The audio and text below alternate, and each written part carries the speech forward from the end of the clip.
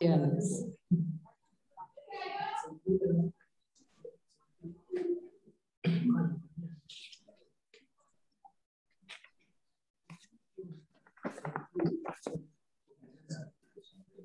Is Mr. Hur already here? Join with us?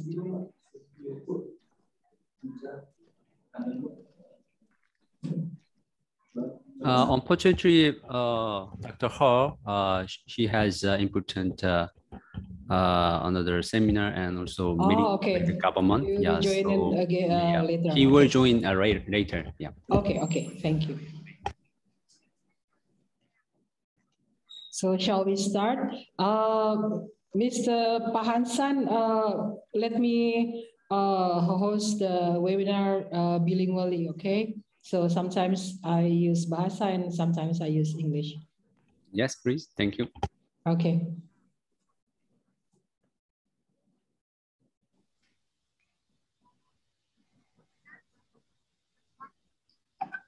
Pak Profesor Arief Satria bisa mendengar saya, Pak?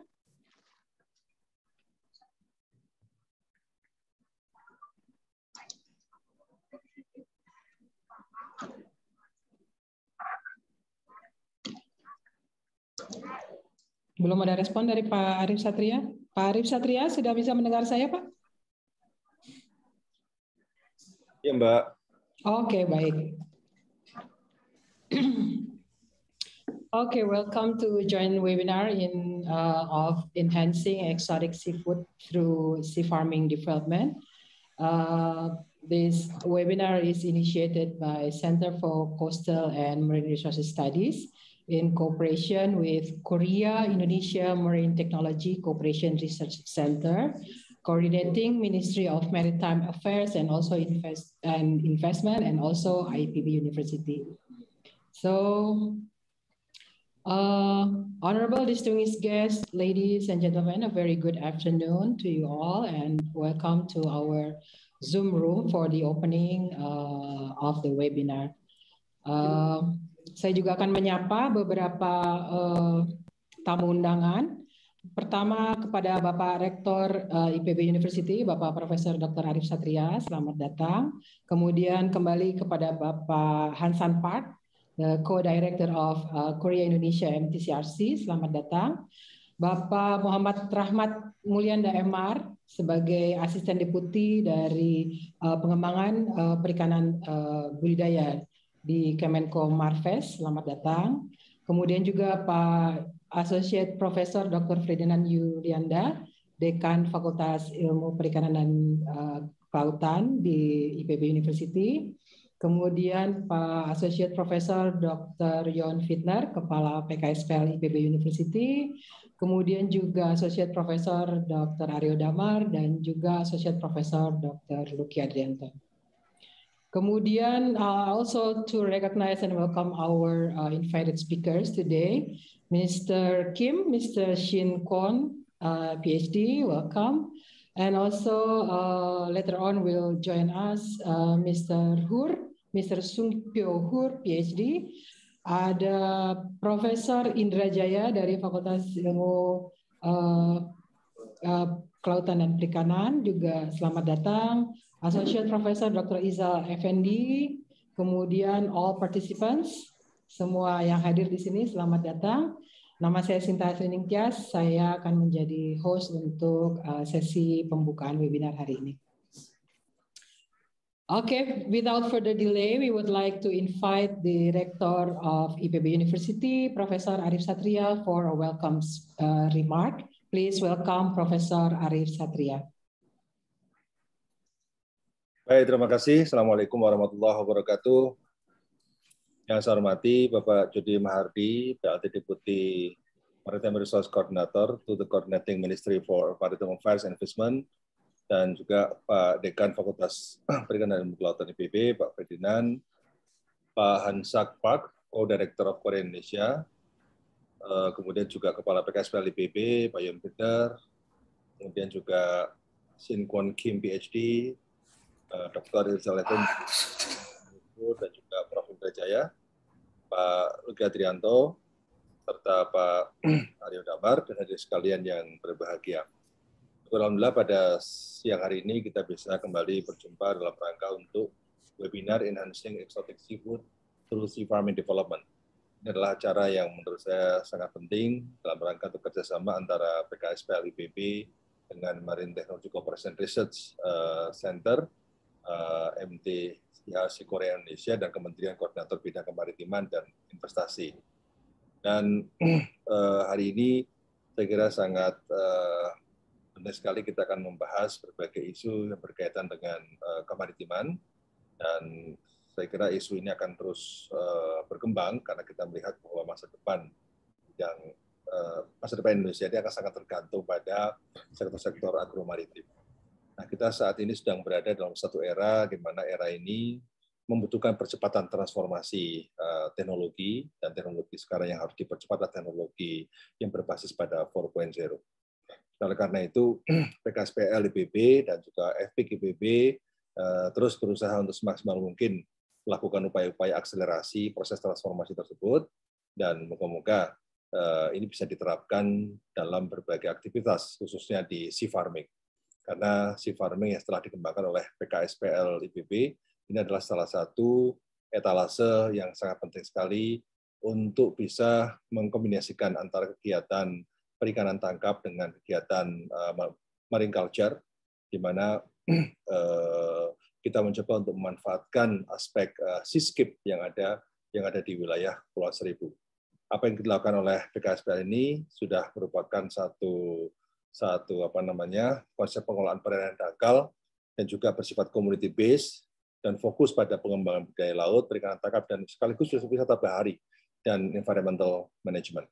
Oleh karena itu ini perlu sentuhan teknologi yang lebih advance ya, dan bagaimana yang paling penting lagi proses percepatan yang bisa melibatkan masyarakat, karena kita tahu masyarakat dalam seringkali selalu diasosiasikan dengan belum canggihnya teknologi, namun saya yakin sebenarnya masyarakat pun adalah orang-orang yang tergolong pembelajar.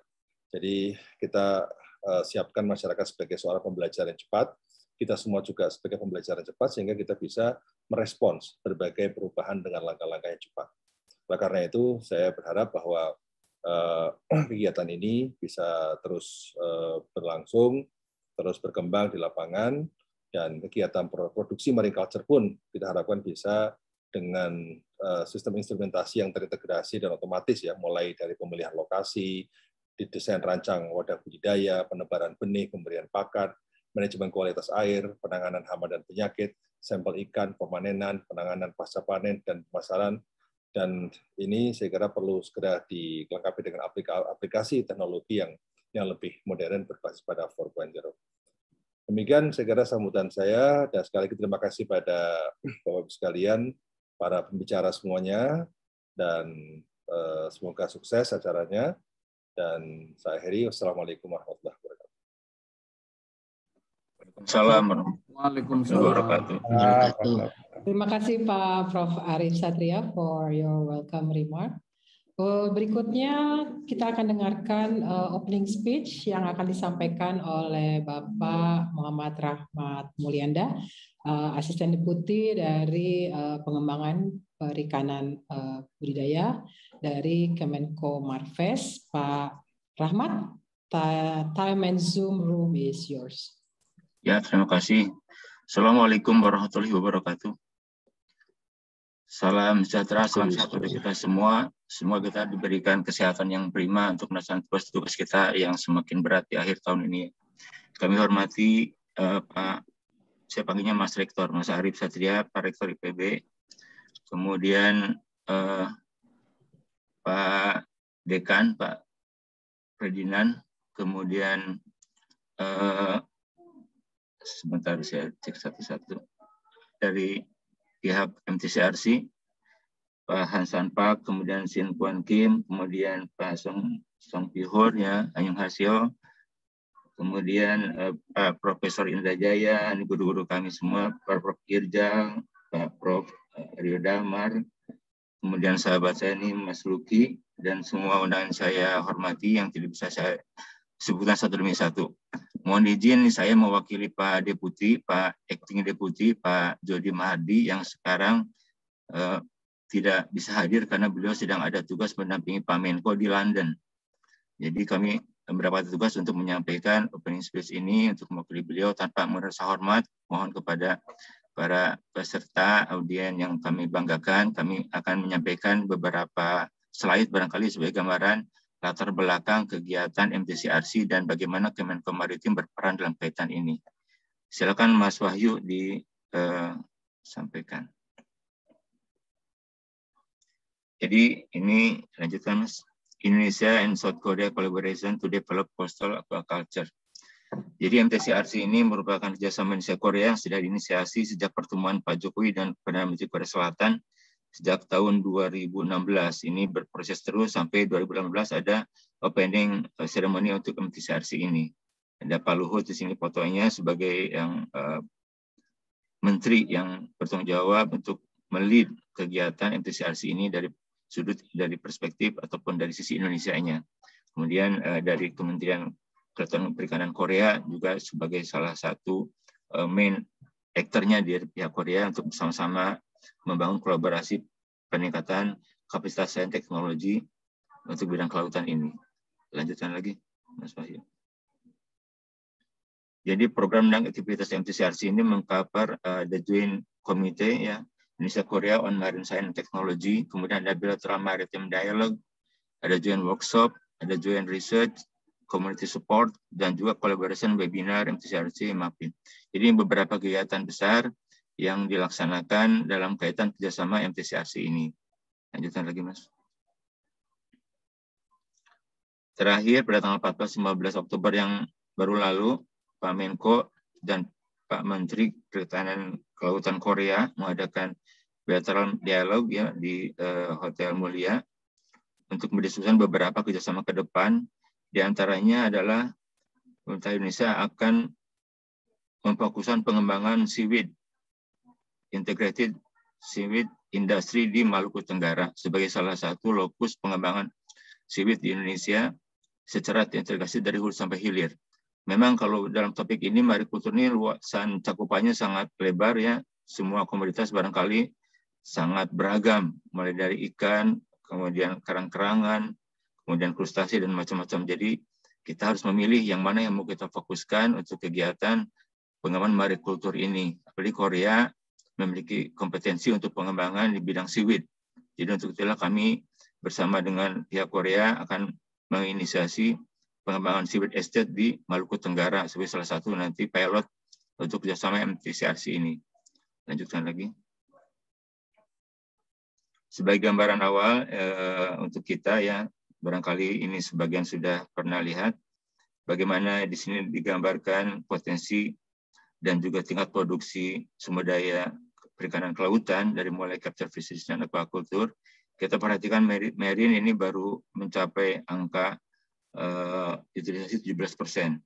Angka produksinya 10,3 juta ton ini adalah kebanyakan rumput laut. Untuk itu kenapa rumput laut merupakan bagian yang penting dalam kaitan pengembangan aquaculture ataupun juga marikultur di Indonesia. Kemudian selanjutnya masalah tambak ataupun brackish water ataupun coastal aquaculture menempati juga posisi yang penting untuk kita kembangkan bersama dengan Korea. Lanjutkan lagi Mas Wahyu. Dalam RPJMN, National Midterm Development Plan 2020-2024 disebutkan bahwa rumput laut merupakan important aquaculture commodity. Jadi bagaimana rumput laut menjadi salah satu fokus untuk dikembangkan secara serius dan afirmatif dari segi kebijakan. Karena merupakan prioritas dari nasional, interest kepentingan nasional. Di sini disebutkan beberapa komoditas yang ditekankan adalah ada tilapia, catfish, bandeng, seaweed, shrimp, dan pergaraman. Jadi ini dari sisi aquaculture perspektifnya di RPJMN. Kita mentargetkan peningkatan target produksi dari 10,9 juta menjadi 12,3 juta ton untuk produksi dari seaweed. Harapan 2024 ini tercapai peningkatan 2 juta ton. Untuk itu barangkali dengan kerjasama Korea ini kita harus mengambil banyak pelajaran bagaimana pengembangan marikultur khususnya seaweed untuk bisa kita tingkatkan kualitas budidayanya dan juga dari sisi produksi pengolahannya. Lanjutkan lagi Mas Wahyu. Ini perhatikan bahwa proporsi rumput laut ini cukup besar ya dari sisi ekspor. volume 22%, kemudian nilainya 7%.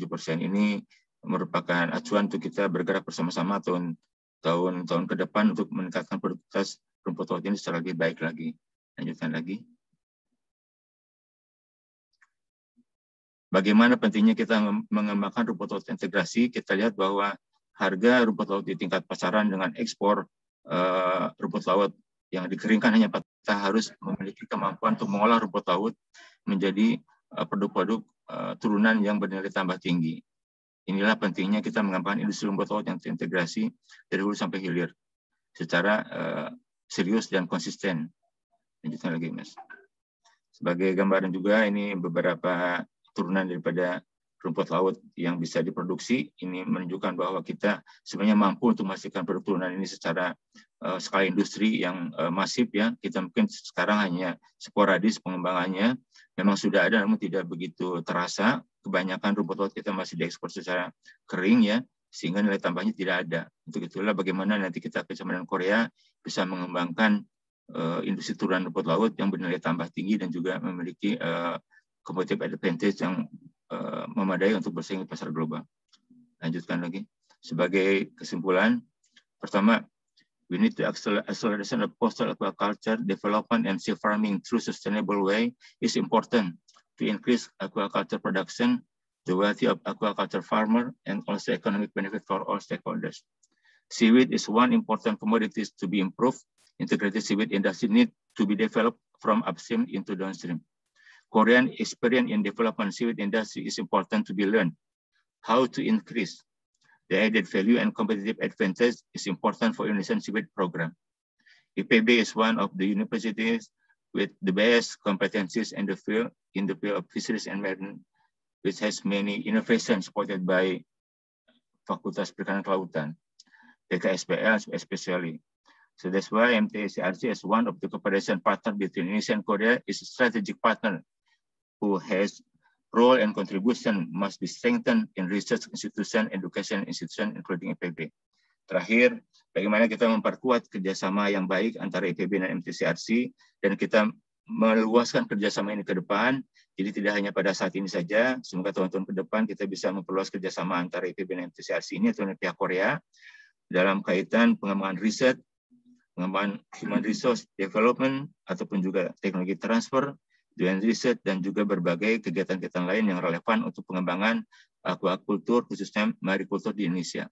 Demikian kira-kira dari kami, harapannya selamat mengikuti seminar ini, webinar ini. Semoga teman-teman semua, rekan-rekan semua, Bapak Ibu yang memiliki concern besar untuk pengembangan seaweed ini bisa menyatukan langkah untuk kemajuan industri rumput laut ke depan yang lebih kompetitif lagi, dan kita lebih maju, tidak hanya sekedar mengandalkan industri rumput laut yang hanya dikeringkan saja ataupun sampai dengan semi-kerajinan saja. Jadi Korea adalah partner yang potensial untuk kita ambil pelajaran banyak. Terima kasih atas semuanya. Selamat webinar. Mohon maaf kalau saya ada kurang-kurangnya. Assalamualaikum warahmatullahi wabarakatuh. Waalaikumsalam warahmatullahi wabarakatuh. Baik, terima kasih Pak Muhammad Rahmat Yulianda for your opening speech. Okay, next, Associate Professor Dr. Fredinan Yulianda, Dekan dari Fakultas Perikanan Ilmu Kelautan IPB University. He will deliver a keynote speech, so please welcome Dr. Fredinan Yulianda. Ya, terima kasih. Assalamualaikum warahmatullahi wabarakatuh. Salam. Good day, distinguished ladies and gentlemen. Ya, yang saya hormati Pak Rahmat Yulianda, Asisten Deputi Pengembangan Perikanan Kementerian Menko, Kementerian Koordinator Maritime dan Investasi. Yang saya hormat Pak Rector IPB Prof Arief Satria,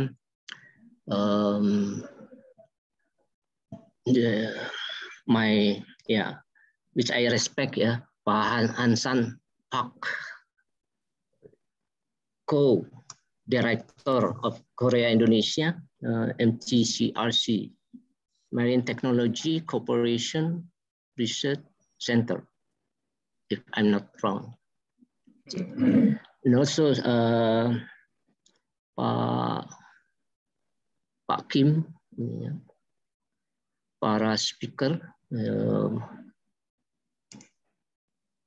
Pak Prof Indrajaya, Pak Mr. Hu, Pak Irzal, dan audiens ya, para hadirin Bapak dan Ibu yang saya hormati. Saya izin share slide gitu ya. So if I can choose, yeah, I prefer to present in Bahasa or English. I prefer in Bahasa, but I have prepared already slide in English. So sometimes I can speak in Bahasa and sometimes in English. Okay. Pada kesempatan ini saya diminta tentang kontribusi IPB University dalam hal percepatan industri maritim 4.0 ini. Dan salah satu strategi adaptasi terhadap kurikulum kita menggunakan pendekatan agile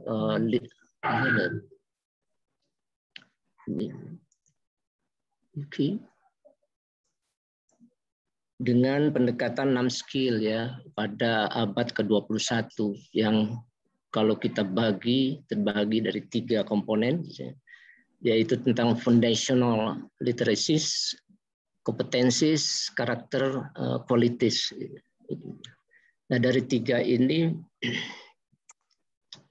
kita coba mengadaptnya dalam bentuk kurikulum akademik kurikulum of PK IPB ya 4.0, di mana profil pendidikan kita itu terdiri dari 3 komponen besar, yaitu terkait dengan excellent intellectual achievement yang terdiri dari pendekatan sains dan teknologi atau iptek dan aplikasinya, kemampuan analytical skill, dan pola pikir yang dievaluasi. Nah, pada tuntutan abad ke-21, kompetensi abad 21, ada beberapa pendekatan yang perlu kita perbaiki dalam kurikulum, itunya terkait dengan communication skill, ya, teamwork atau collaboration skill, kemudian interpersonal skill, leadership skill, ya ini yang kita dorong saat ini untuk mahasiswa yang spesifik di angkatan 57, kita sudah mulai memetakannya melalui pemetaan pada dasar mahasiswa, sehingga kita akan dorong dia itu pada memiliki kemampuan dasar itu di bidang akademik ataupun di bidang entrepreneurial ataupun dengan bidang sosial politik intinya. Sehingga di kompleks problem solving ini salah satu strategi kita untuk memperkuat mahasiswa kita memiliki kemampuan dalam hal mengeksplor ilmu kompetensi yang dimiliki secara akademik di dalam dunia usaha dan pekerjaan tadi. Nah, pada aspek yang terakhir itu adalah bagaimana kita membangun ekosistem dari personal growth. Ya, ini memang satu kurikulum yang didesain untuk jangka panjang, lifelong learning ability. Ya, sehingga ini menjadi proses pembelajaran terus-menerus yang bisa dilakukan oleh mahasiswa pasca dia alumni. Nah, dari sini kita menurunkan konsep kurikulum, ya, we construct the curriculum. We call the K2020 yang terdiri dari tetap pada angka 144 kredit, intinya, di mana komponennya terbagi pada generic kompetensi, foundational literacies, ataupun yang kita sebut dengan academic core course. Ya, ini adalah mata kuliah utama di dalam kompetensi keilmuan. Kemudian ada in-depth course, ini biasanya di level yang SKS yang terakhir. Dan pada capstone course atau KKNT, kuliah kerja nyata atau fieldwork college, ya, ininya seminar maupun final project itu pada porsi 16% atau 23 kredit ini. Nah, hal yang baru di sini kita dorong adalah enrichment course, di mana 21 kredit ini menjadi suatu program untuk stimulate the supporting kompetensi ininya, di mana para mahasiswa mengambil mata kuliah yang di luar dari program studi. Ini yang sebenarnya untuk tujuan memperkuat kompetensi yang kita miliki. Nah, pada program enrichment course itu salah satunya adalah program di student exchange ini. Nah, kita sudah masuk di dalam IKU maupun SIMAKER yang pada posisi 2020 the faculty, ya, punya angka kurang lebih pada inbound, student inbound and student outbound di sini sekitar 85 and 64% pada tahun 2020 yang terrekam di dalam SIMAKER kita.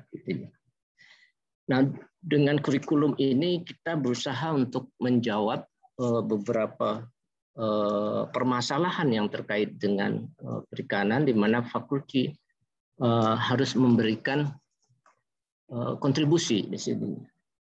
The National Policy of Fisheries Development, ya, melalui three main breakthrough, ya, from the Ministry of Marine Affairs and Fisheries, ya, should be implemented properly based on strong scientific studies, of course, so that the target can be realized. Ya.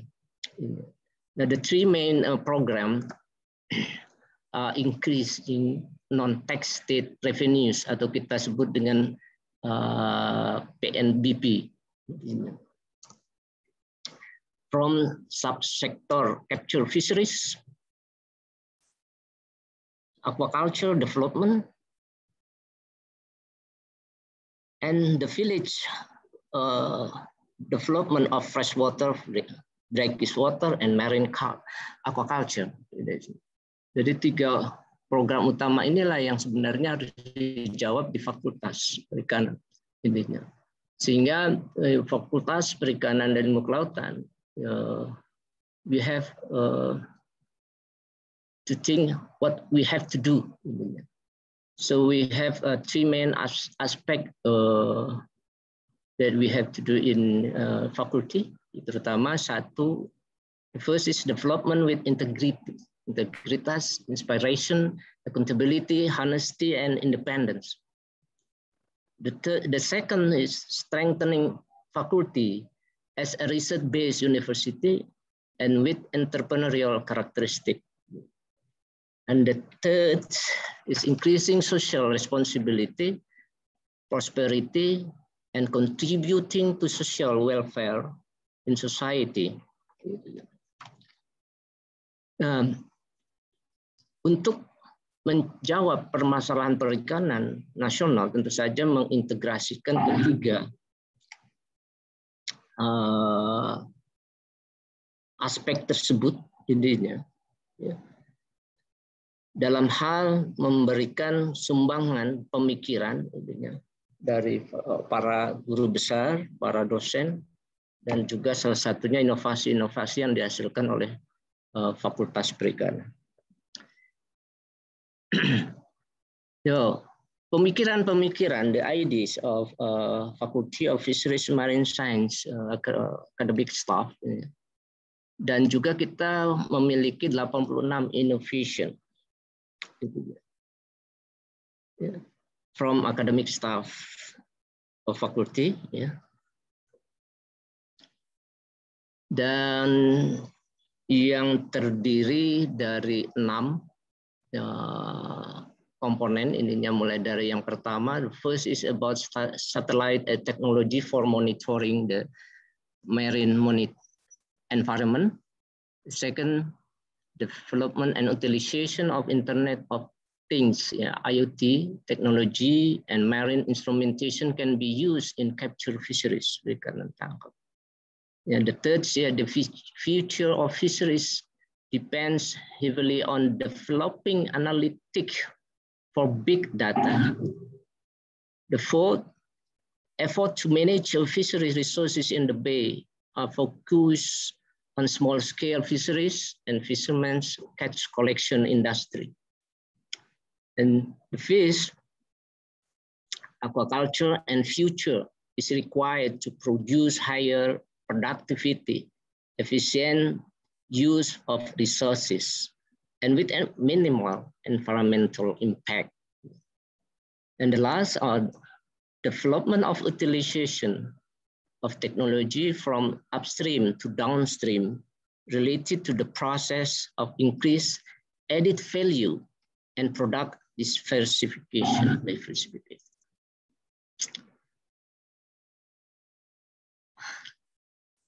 Now, we are going to show you some faculties innovation. There are 86 innovation, but not all of them I can convey on this slide because of the limited time. The innovation product consists of 2 kinds. First is about the equipment innovation, and the second is process product innovation. So we look at one by one. Yes, the first innovation is from Professor Indrajaya, Hawis, and Madupa, and Muhammad Iqbal. The tool tracking fish trail is for some species like fish, crab, lobster, etc. And is equipped with Fisher GM and Fisheries electronic reporting software. This tool is suitable for small-scale fisheries and industry.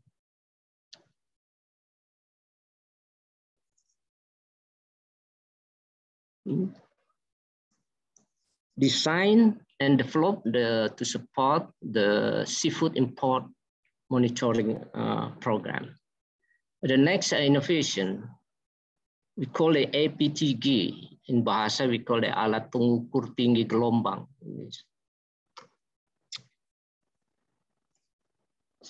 Go tool, to wave height. The APTG is used to measure wave heights, consists of 2 parts, namely solar panel, box panel, and sensor. This tool is portable, easy to carry, easy to operate, and data is stored in memory. This tool is designed by Indrajaya, Agung Nugroho, and Muhammad Iqbal. Another innovation is called the underwater television system. Ini alat untuk memonitor biota dan ekosistem. Saya percepat karena ini cukup banyak ininya. Ini juga ada beberapa motiwali mobile tide water level ininya. Juga dari Pak Indra. Pak Indranya banyak sekali inovasinya yang sudah dihasilkan. Kemudian I continue with the AUV, autonomous underwater vehicle. This kind of a robot that is intended to observe object of process that occur in the water or the bottom of the water. Jadi ini dioperasikan dengan wireless without power supply and electricity via cable. Meskipun while in the water, the movement of the robot gets its power from the battery, and like other autonomous vehicle, the robot can be programmed to carry out certain mission. And of course, according to the sensor and manipulator embedded in the vehicle. The next is Oceantech microcontroller-based electronic fish tag designed with a radio frequency identification sensor for identification of marine organism population. Ini adalah untuk memonitor biota yang bergerak, dan ini sangat baik sekali dihasilkan oleh Pak Hafiz dan teman-teman. So another innovation is satellite remote sensing technology for optimizing the marine and fisheries industry in Indonesia, from Professor Johnson. Next is still this innovation from by Professor Bambang Widekdo. We move to the brackish water ponds, tambak, teknologi biocrate ini menggunakan habitat pasir yang bisa dimanfaatkan untuk pengelolaan tambak dengan produksi yang optimal.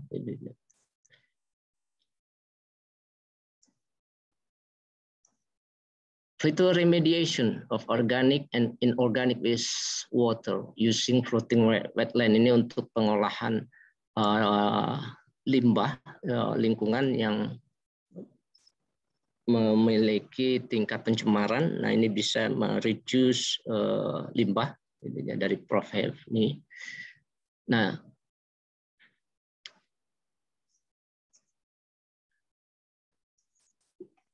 kita masuk ke inovasi produk, product innovation. The first product is we call this SR Greg. This kind of rice be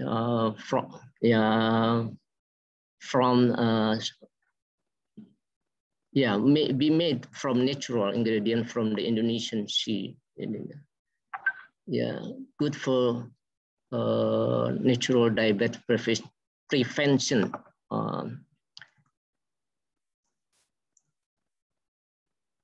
The in vivo test results show the SR Greg reduce blood glucose level, and on the immunohistochemical picture that there was an improvement in pancreatic beta cell that is good for the diabetes. Another one is about surimi powder. This surimi powder is also myofibril concentrate that can provide elastic gel properties in processed products, so that the use of BTP in processed food product can be avoided. Another product is about the phytosteroid as a reproductive stimulant of hermaphrodite fish. Ini untuk stimulant for sexual development and reproduction of hermaphrodite, untuk ikan-ikan hermaphrodite. Ini diturunkan dari the local wisdom dari Papua, intinya red fruit dan Javanese chili. Ini salah satu inovasi yang untuk mempercepat proses reproduksi pada ikan hermaphrodite. Another product is called kegami salt, garam dari rumput laut. Ini produk.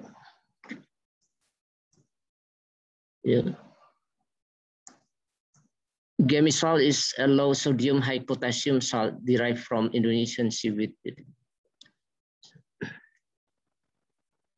And also salgati, this kind of drink. contains various active components including phenolic compound, tannin, alkaloid, and terpenoids, which are useful as antioxidant and can lower blood cholesterol. It's another kind also rabi,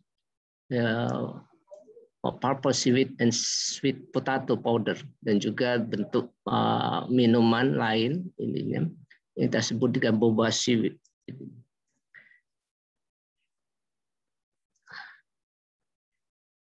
Okay, next is about ini adalah produk-produk kosmetik yang dari berbagai para inovator di sini, ya, fish gelatin mask, blackhead lifter,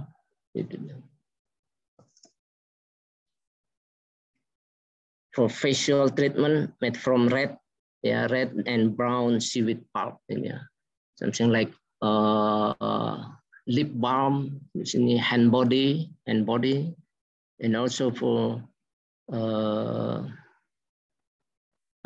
seaweed for mask, ya, ininya masker. We have also the serum, collagen face serum in the, and also the functional food emulsion based on tuna eyes, virgin fish oil, and wood fish protein hydrolyzed with mixture design statistic. Another one is about the red and white halal capsule from fish gelatin. Capsule are used as a medium for storing drug. Yeah. Capsules are made of gelatin made from pork and beef skin and bones generally. But currently it is reported that Indonesia obtained almost all of its gelatin from import, when on the other hand, the halal aspect is clear. There is red and white capsule innovation answer doubt about the halalness by optimizing the utilization of byproduct from the fishing industry. Jadi yang terkait kehalalan daripada fungsi gelatin. And the last is about the Vita Docosa emulsion. Yeah.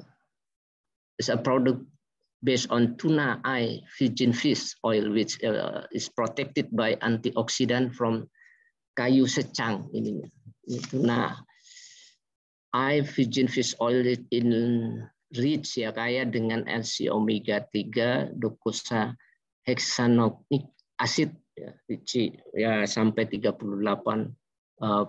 ini. Jadi produk ini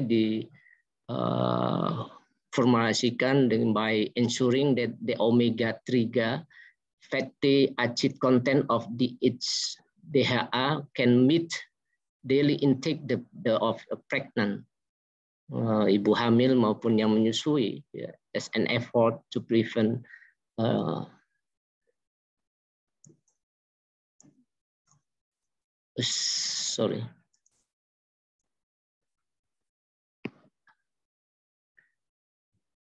to prevent the decline, ya, in children cognitive abilities due to stunting. Kita temukan di Indonesia. Okay, thank you very much. That's all that I can show and tell kepada Bapak dan Ibu yang saya hormati. Terima kasih. Wabillahi taufiq hidayah. Assalamualaikum warahmatullahi wabarakatuh. Waalaikumsalam warahmatullahi wabarakatuh. Okay, thank you very much, Associate Professor Dr. Fredinan Yulianda, for your keynote speech. Next, we will hear from Dr. Hansan Park. He is the co-director of the MTCRC. Mr. Hansan Park will deliver also a keynote speech. Please welcome Dr. Hansan Park.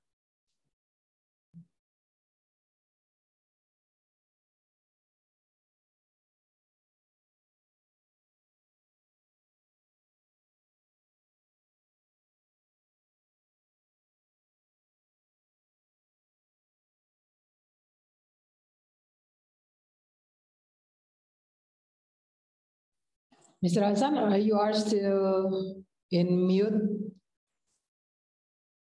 Can you unmute the microphone?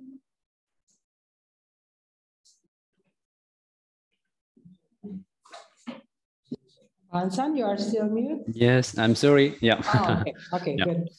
Okay, very good afternoon, everyone. And I'm very pleased to have a chance to present about MTCRC and also cooperation plan for sea farming. And my presentation is just based on the MTCRC introduction first, and then I want to share about the cooperation plan about sea farming, just in my opinion. And my presentation contains like this. First, I would like to show up how long we have had the cooperative history between Indonesia. Our cooperation was start. Of course, there was more earlier cooperation between researchers between two countries, Coast and also North, and many researchers have a cooperative research, and especially between two agencies, I mean Coast and ITB, we start a cooperation project 2010 and 11 about the Jakarta land substance matter, and we have plan to establish the center, and then fortunately, two government, I mean Korea and Indonesia, have a MOU between marine sectors cooperation. So finally, 2018 September, we established the MTCRC in Cirebon ITB campus. And we are intergovernmental joint research center.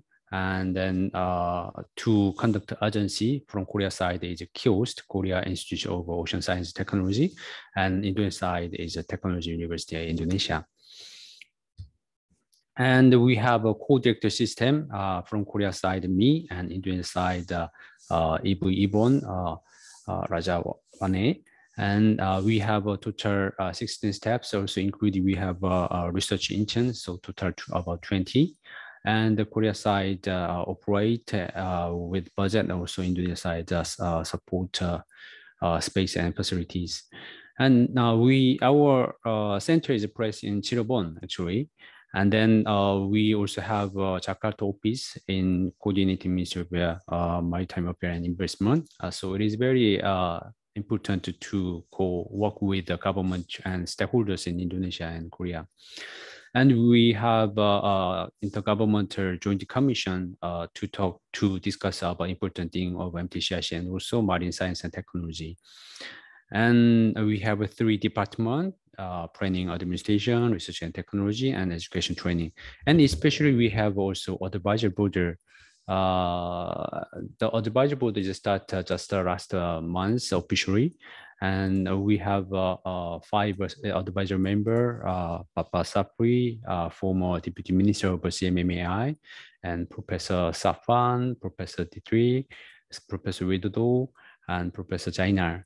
So they are all members of advisory board, and they will give advisory to cooperate with 2 countries, and also will have a direction for MTCRC. Yeah, and we have a major 3 activity and additional 2 activity. First activity is a cooperation platform and joint research conduction and capacity building program operation. And also we have additional project implementation function. We conduct OD project and also ICR project, and also next year we will start a new project on ocean satellite. And also we have a role for support the local government and community.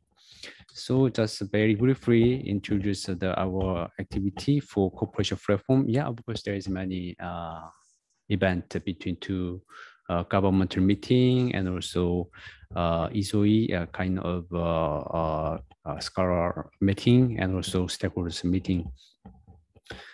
We have major 4 joint research topic. First one is about the operation ocean focus system development. Yeah, we know where BMKG also have that kind of system, so we hope can support technical thing to them to operate well about this system. And also we studied about the ocean satellite calibration base station operation. So this project is developed to new project, and I already mentioned that project will start next year. And ocean energy development is suggested from Indonesian government and also marine debris management. And we will have a master plan in this year. And about capacity building activity, we already have 7 capacity building courses. So upper part is long-term expert courses, which will provide, which will give degree. So we already cooperated with ITB. So total 53 students per year were supported by this program, and 3 students for doctoral program. They already study in Korea now, and 1 Korea invited master students also studied in Korea. So we hope extend this cooperative capacity building to the also joined with IPB and more widened to the other university in Indonesia. And lower part is about the skill training courses. So we will give a certificate, but it also very useful for to cooperate and also enhance capability for Indonesia young researchers and students. And unfortunately, you know, capacity building program, actually the field training program is very important for training program, but by COVID-19, we could not conduct well. So we just have online program. So many Korean scientists and researchers joined to give in online lectures, and also we had a skill training program in online. But we have finished this COVID-19 situation, and soon we will continue. We will restart offline equipment training program in German Center. And local community support, we did the children coastal cleanup campaign, and we will continue in this. And I would like to just introduce a major achievement. First one is I already explained. That is ocean satellite project. So by our joint research with ITB, and also supported by CMM AI, and we successfully submit proposal to Korea government entitled with establishment of application system for managing Indonesian water using Korea geostation satellite. It's a size of about $5 million and a 5 years period. So it will be launched next year. I hope we can have a good cooperation about this ocean satellite. And next is about the ICRG survey. It is officially suggested from Indonesian government, and so MTCRC conduct ocean environmental survey using our equipment and also our researchers. So Arabot and the Maritime Eco Sounder, CTD and SBP is used for this survey.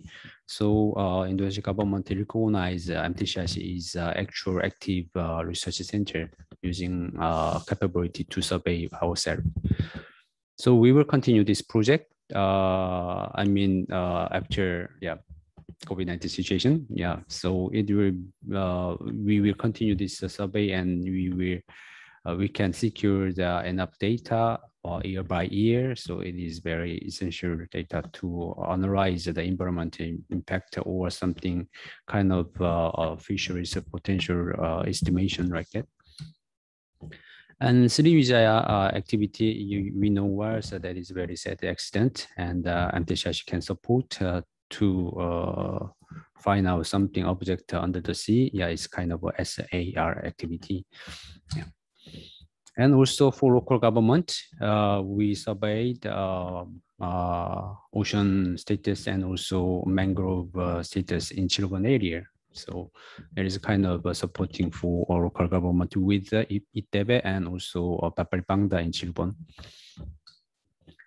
And I would like to introduce some equipment. Our boat, it's 12 passengers and 12 meters length. And we have a multi-beam echo sounder and grab sampler and SPP and drone for coastal survey and RTK DGNSS for very precise 3D dimensional coordinating obtain equipment, and CTD, you know where, and high performance server, and 2 of car and 10 computer for training and proto and software.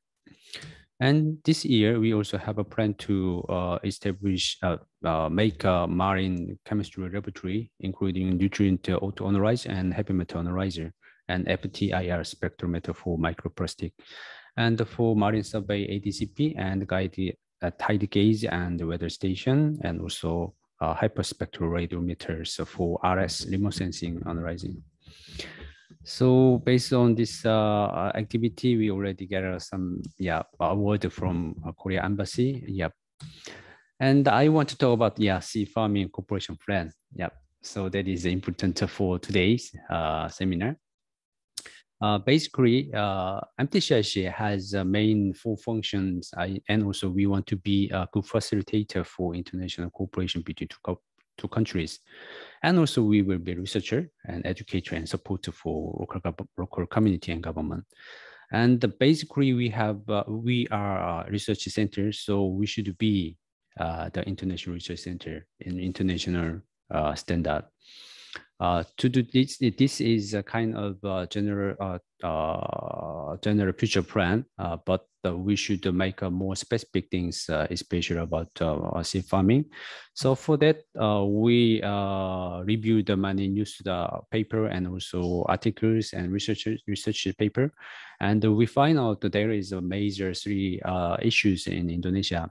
That is logistics. Actually, it's based on my personal experience, and when we move to the other place and also sending some equipment to the other area in Indonesia, yes, transportation fee, logistic cost is too much. Yeah, so that makes Indonesia that makes obstacle to improve develop countries, and also sometimes Indonesia has apicultural country, so marine navigation is very important for safety for logistics between island. Yeah.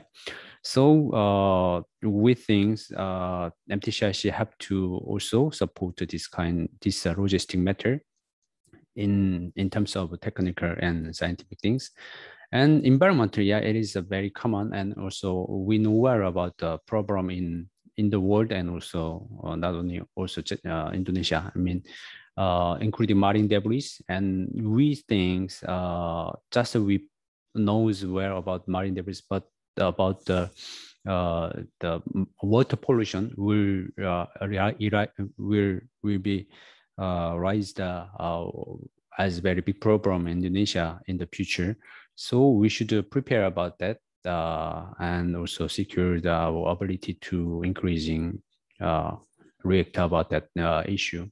And Indonesian government also have a very important strategy and policy about the fisheries.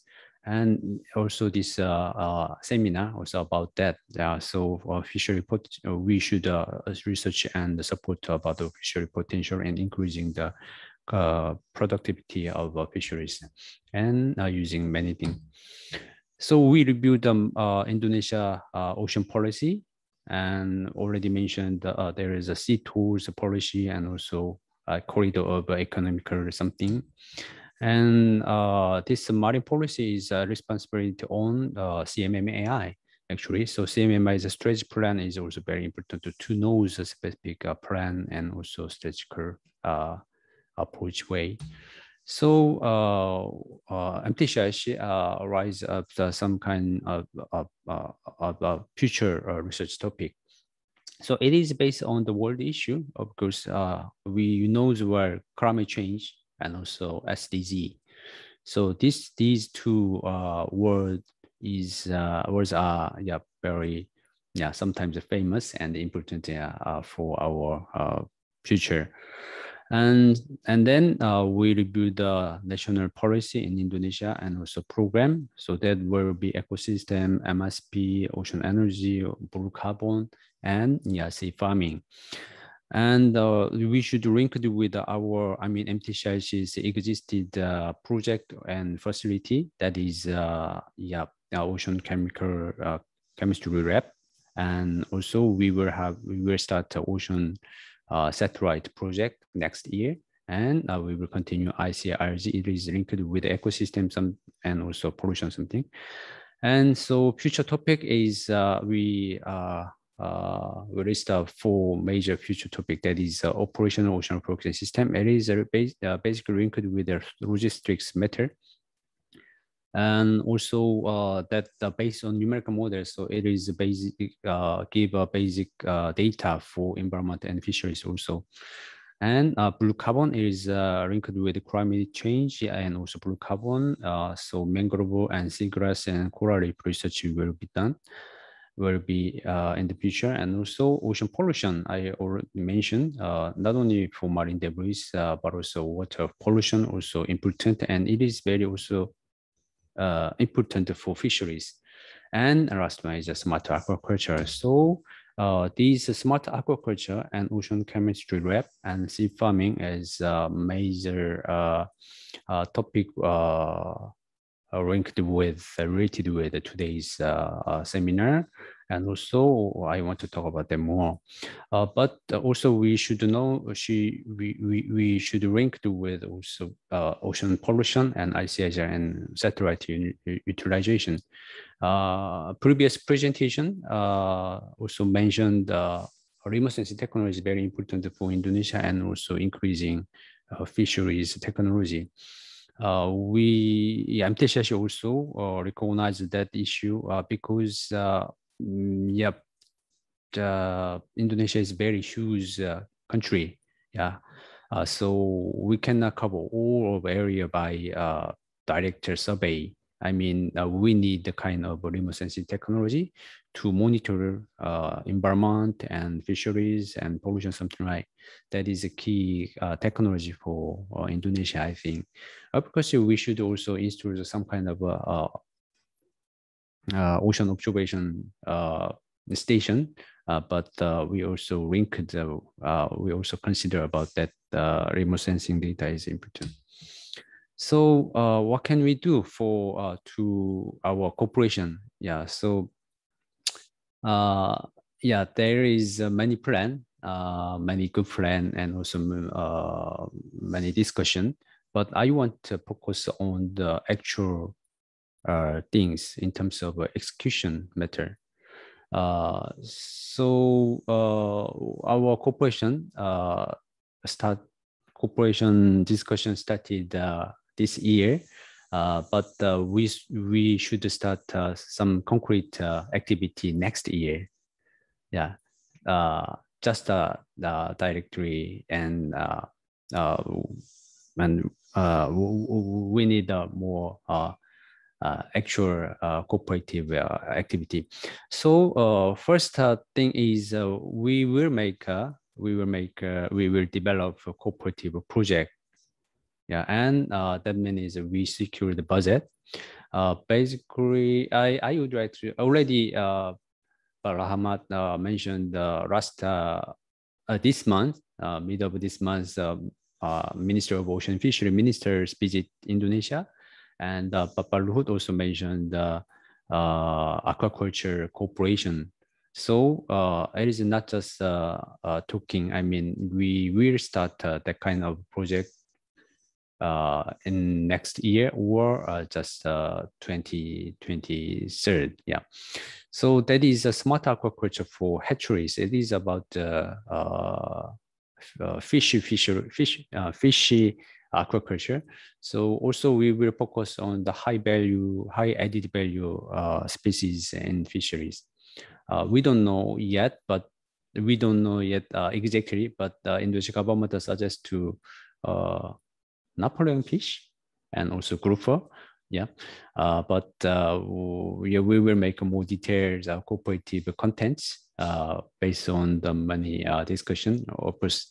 And also Indonesian government suggests about the seaweed aquaculture in Kai Island. MTCRC will start field survey just next week for Kai Island. It will this cooperative project will be prepared very detailed proposal first, maybe just in a month or this year, and we will submit that proposal to Korea government and Indonesia government just next year, early of next year, and we can start something in next year or just the 2023. So for that, we need to make a consensus about what we will cooperate, and also that is contents based on needs for both sides. Indonesia side and Korea side, we should also thinking about the mutual benefit and based on appropriate technology. In this, we can have a meeting together, but COVID-19, we should have a webinar. But soon we can visit Indonesia. I mean, Korea researchers can visit Indonesia, and also we have a offline seminar. It will be best. And I would like to emphasize IPB Bogoro University, PKSPL has stations in coastal area, Ancol and Silver Island, and there's one more. So it is very strong point for corporate, and also we can make more specific things in this project. And the number 3, we should base on good governance, including KKP. Because the CMMI is a very good relationship with us, but we should make a good cooperation with also KKP. And if we need some the other paper or something, some more ministry also joined our project. And important thing is MOU between MTCRC and PKSPL IPB. So it will be discussed soon, and we hope finish that proposal and then draft of MOU, and we need to sign on that. That will be good governance. So in the last in wrapped side of slide, so Ministry of Ocean Fisheries Korea and CMMA and KKP, they will be base of our cooperation, and major agency will join, and we will continue cooperation between MTCRC and PKSPL. So I already mentioned seaweed estate is already submitted. It is already important national plan in Indonesia. So KKP has a responsibility, and also CMMI lead this important plan. So we already make some kind of a proposal. It is just on developing, but we will focus on K Island. But we do just next week we will start. I already mentioned we will have a field survey, and continue comprehensive survey next year, and feasibility study will be continue in next year. So based on that result, we will make develop and conduct next project. Maybe 4 or 5 years project. And for that, I would like to also mention the equipment is very important to conduct actual survey. Of course, PKSPL and also IPB has a very nice equipment. So combine and cooperate with us, we can survey more area and more data and more high quality of data. So it will be based on research and also proposal.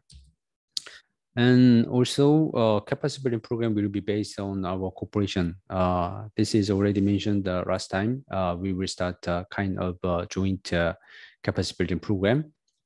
So basically we have a plan to expanding to more university and also area in Indonesia. Just now we successfully conduct capacity building program with the IPB, Bandung University. But the next step of our capacity building program will be spread to each area of Indonesia. So we will assign the local university to cooperate with us, and we will have a more big size of field survey training program. So IPB Bogor University will have also important role to cover marine science and also fisheries. Yeah, so I hope we can make a good program. Yeah, as soon as possible. And then of course, cooperation. We need to strengthen governance cooperation. Yeah, with the other university and also research institution, especially about BRIN. Yeah, BRIN is a new big institution in Indonesia. So that is my presentation. And yeah, I hope we make a specific and concrete cooperative activity plan and proposal and project. Thank you very much. Yeah. Okay, thank you very much, Pak Hasan, for your keynote speech. I see in the chat room that we have one question from Ibu Yanti Juari. Probably we will just keep it for this moment, and then we will try to discuss it during the panel presentation. Is it okay? So it is very interesting for Pak Hasan and also Pak Fredinan to inform us about the either invention from the IPB University, as well as what can we collaborate together between the MTCRC and also from the university. So now we enter the panel presentation session, and for our first panel presentation, Associate Professor Dr. Lucky Adrianto will be the host. Dr. Lucky Adrianto is the former of the head of CCMRS. So Mr. Lucky Adrianto, if you are already ready, the presentation session is yours. Yes, thank you, Mbak Sinto. Bismillahirrahmanirrahim. Assalamualaikum warahmatullahi wabarakatuh. Good afternoon, selamat sore. All of the participants, the excellencies, the Dean of Faculty of Fisheries and Marine Science, Associate Professor Fredinan Yulianda, the distinguished participants, the excellencies also, I think Pak Rector may be still here, Professor Arief Satria, the excellencies of the co-directors of MTCRC, Dr. Hasan Park and Dr. Yvonne Rajawani. Mbak Yvonne, apa kabar Mbak? Sudah lama ketemu. And also the distinguished speakers. I think we have two sessions or two panels with 4 speakers, but I would like to say to the first 2 speakers, Dr. Kim, Dr. Singkwon Kim, and Dr. Isal Effendi. My name is Lucky Adrianto. I'm a senior research fellow in the Center for Coastal and Marine Resource Studies, or PKSPL IPB, and also the associate professor in the Faculty of Fisheries and Marine Science under the Department of Aquatic Resource Management in IPB University. The distinguished participant, I think with the 2 or 3 last slide of Dr. Hasan Pak, it is very opportunities, very in time with the, it's not only as distinguished our excellencies, my friend, Assistant Deputy of Ministry of Coordinating Ministry of Maritime and Investment, Pak Rahmat Yulianda, regarding the importance of aquaculture for this country. But I think this is also in time, and also is very strategic opportunity to keep in mind that our country is the largest archipelagic state, meaning that we have more sea than land, more aquatic ecosystem than land. But probably sharing with the Korea as also part of the maritime countries or maritime state, we can also improve our utilization of the marine areas. So in that regards, I would like to start this first panel session with inviting 2 prominent scientists from the both institution, M.Si, MTCRC or Korean side and Indonesian side or IPB side. I would like to introduce the first speaker, Dr. Kim Sin Kwon. Dr. Kim is actually now is the senior researcher of the and also manager of Aquaculture International Cooperation Team under the National Institute of Fisheries Science in Korea. And he got a PhD from now actually Tumsat, yeah, right? Dr. Kim, konnichiwa, annyeonghaseyo, I think, with the 2 greeting from to you. And he also getting the M.Si from university, the same university in 2002, and B.Sc from Jeju National University. Jeju is the small island, I think, right? And I'm very happy to meet our colleagues from Korea, because several times I went to Korea for some seminar, including in the Seoul National University last several years ago with M.Si, with for example, also the kiosk Dr. Hasan, maybe the senior one, the Dr. Subje Kim, the Subje Kwon, maybe still there or maybe already moved to other institution. Okay, and the second one, the second speakers, can you come to Pak Irzal? The second speaker is coming from Indonesian side, from IPB University, from Faculty of Fisheries and Marine Science, and also from the Center for Coastal and Marine Studies. I think in IPB, we call him as Bapak Sea Farming, yeah, or the father of sea farming. Dr. Isa Effendi is Associate Professor in Aquaculture from Department of Aquaculture, Faculty of Marine Science at the universities. And he completed his PhD or doctoral program in IPB, as well as the Master of Science and B.Sc, also in from IPB.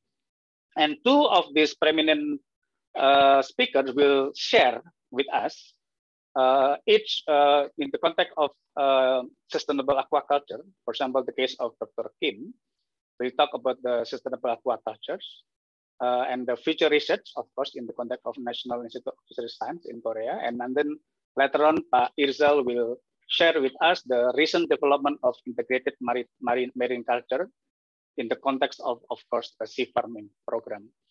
The program that has been developing since 2004, and I'm personally also part of that in the context of preparing the community and economic scale of the sea farming. And each of the speaker will be giving the presentation maybe around 15 or to 20 minutes, or if you can do less is much appreciated. And after that, we will be followed with a 20 or 25-minute discussion. For the first session, I would like to invite Dr. Sin Kwon Kim to deliver the presentation on the sustainable aquaculture the future research in the National Institute of Fisheries Science. Dr. Kim, time is yours.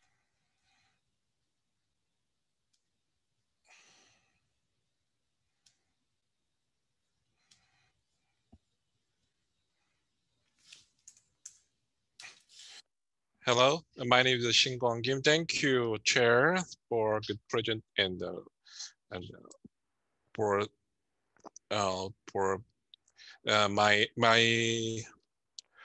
today's our talk about the sustainable aquaculture research in future by NIFS Korea.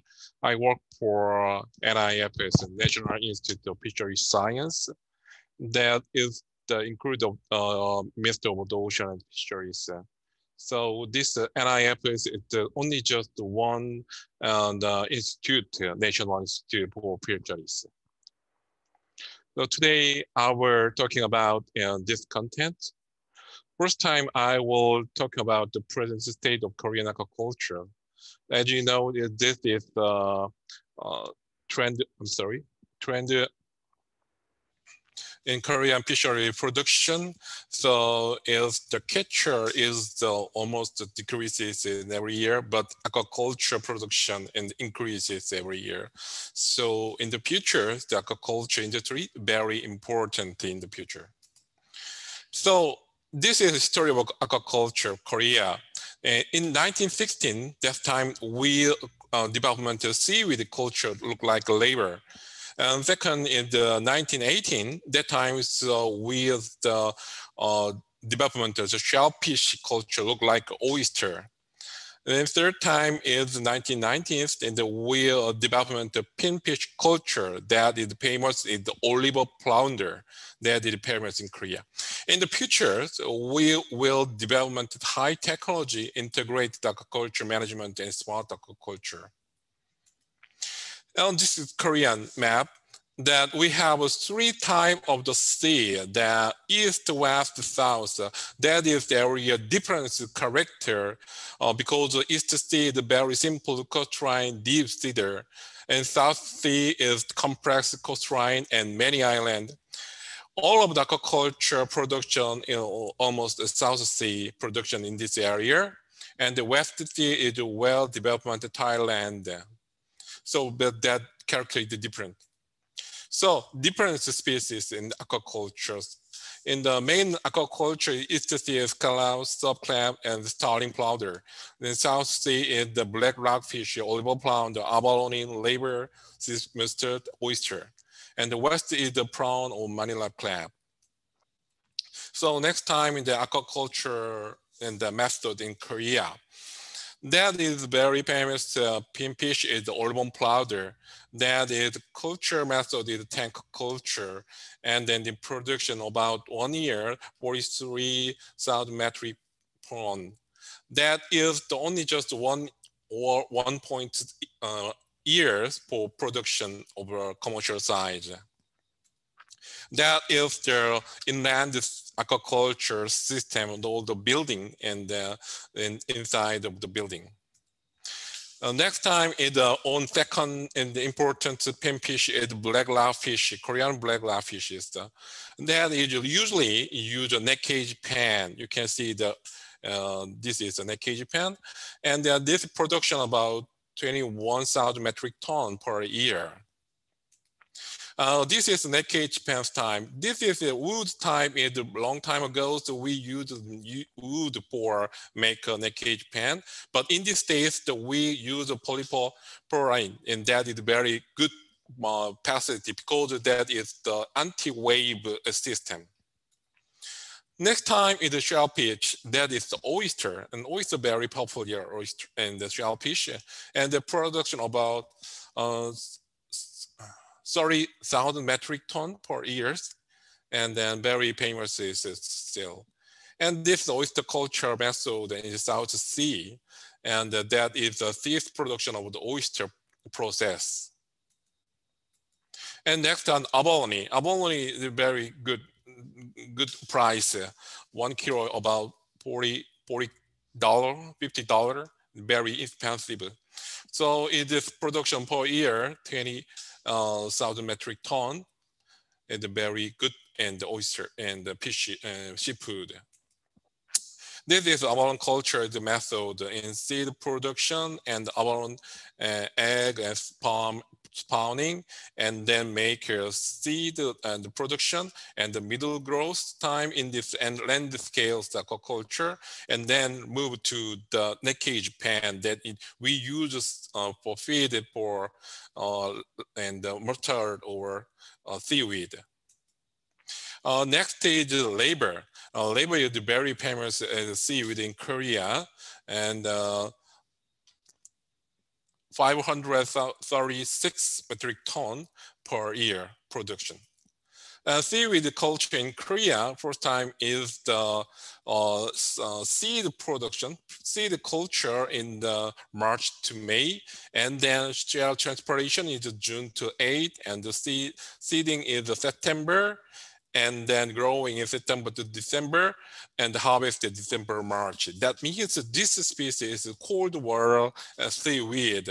So maybe this is different for in Indonesia, but I heard the Yukuma is very famous in seaweed in the Indonesia.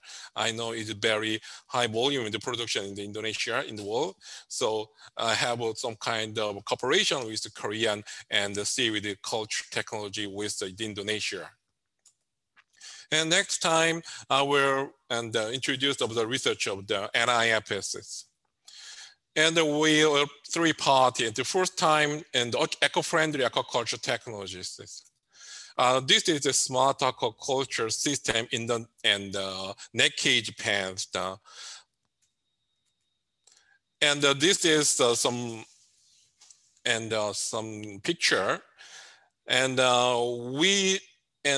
this environmental measure in this is some equipment, and sometimes this monitoring for growth rate fishes, underwater drone oyster monitoring the fish over net cage pen state, or sonar sensor that is necessary for some monitoring the fish, and also in diet supply that is automatically, and we in the continuous feeding the diet. And this is all of data in collected. This is the smart fish farm management system, and then this data sent to the land, and we only control by the mobile phone or computer. This is real and the facility for some and the smart aquaculture net cage pens. Then you see the automatic diet supplier. Also, we have 4 systems that is the optimal diet supplier technology. That means we calculated the feed volume for each net cage, and then also with collected all of the data. And next picture is the monitoring for fish growth method technology.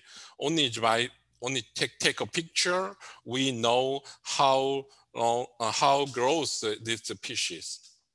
And third is the water drone or palm checker technology. Sometimes destroy the net cage pens that if not escape to all fishes. Sometimes some disease breaking times that we also have to monitoring inside of the water. Fourth, next, final is the culture environment control technologies. And you can see the water temperature on the oxygen, and dissolved oxygen or pH that we automatically in the measures all of the factor.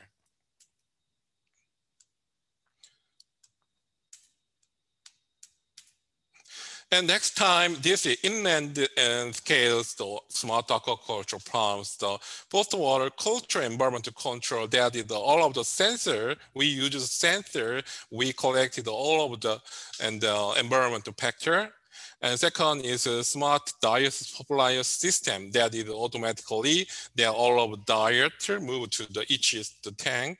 And third, pump management robot. And sometimes we use this robot, the monitoring over input the diet for each the tank.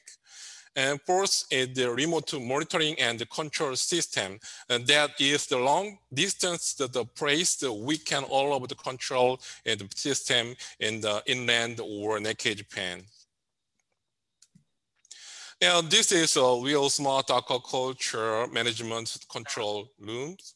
And then all of the system and control this monitor.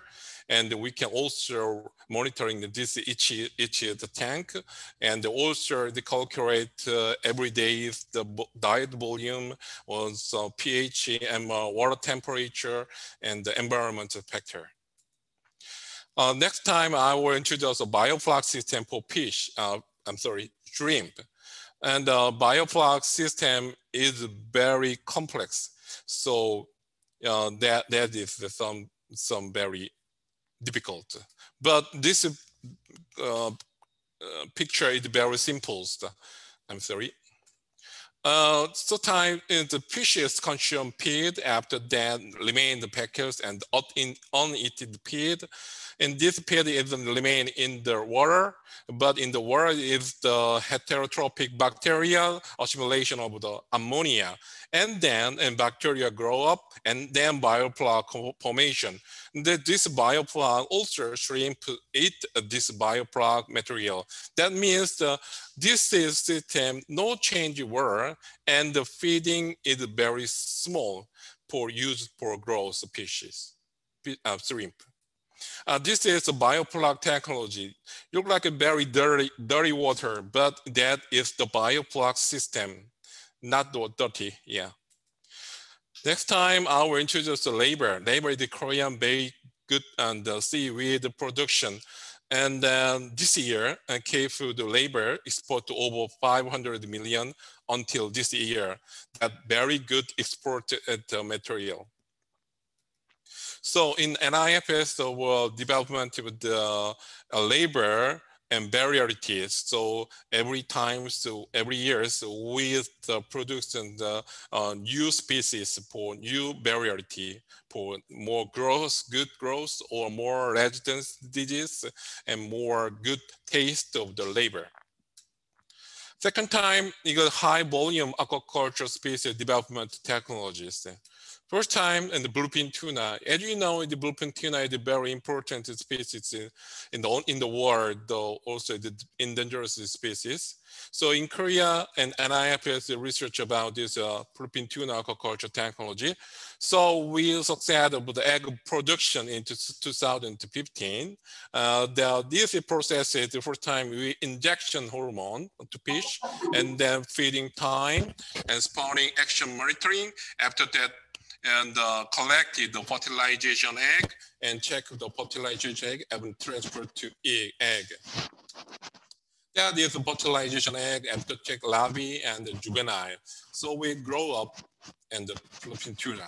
Next time, eel and the aquaculture technology. As you know, the eel also the dangerous species. But in eel aquaculture, we all of the seed from the nature, not artificial. So we produce the sperm and egg and make a fertilization egg and have the hatchers.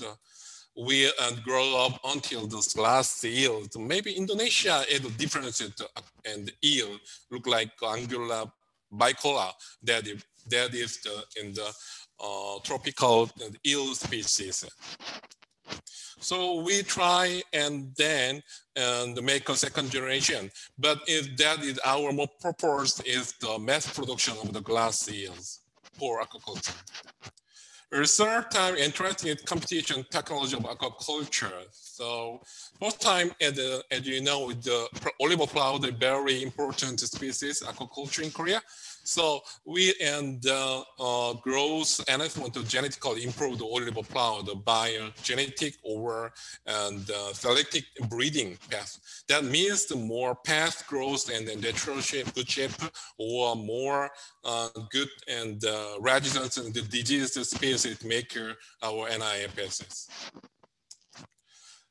That means the very fast growth olive powder and the excellent shape and make a hybrid and next generation. At also this time, so also make next generation disease residence. After that, finally, we very good past and excellent shape and disease residence in the olive powder production and every year. Next time is the olive abalone. Abalone is a very high volume and good price. So we'll in the breeding research, the selecting or genetic breeding stuff. So over 30% very fast growth and abalone development in Korea. Next time is the grouper. And you know, the giant grouper usually exists in the East Asia. Is South Asia. In Korean, we have 3 species of grouper. But this is a 3 species of grouper is very typical to aquaculture and very slow past, slow growth. So we make a hybrid in the giant grouper and long tooth, giant grouper, red spot, giant grouper, tiger. That times with 3 species is a hybrid grouper. This grouper usually and the tiger grouper and giant grouper and this hybrid grouper is very fast growth and very good readiness to the disease and very good taste. So in this case, as you know, is earthworm that every time the water temperature is increases every year. So sometimes we need more high temperature species. So this species is used for in the future for in Korean and aquaculture. Next time diet. This is very good some problem in Korea. In all our aquaculture farm use for a low fish or a moisture pellet. But this is method is some kind of problem. First one, the environment pollution. That means the EP is very good for pollution. But this moisture pellet or low fish is some kind of some problem for in the water quality. Next is this small size fish is in the nature resource and the exploitation.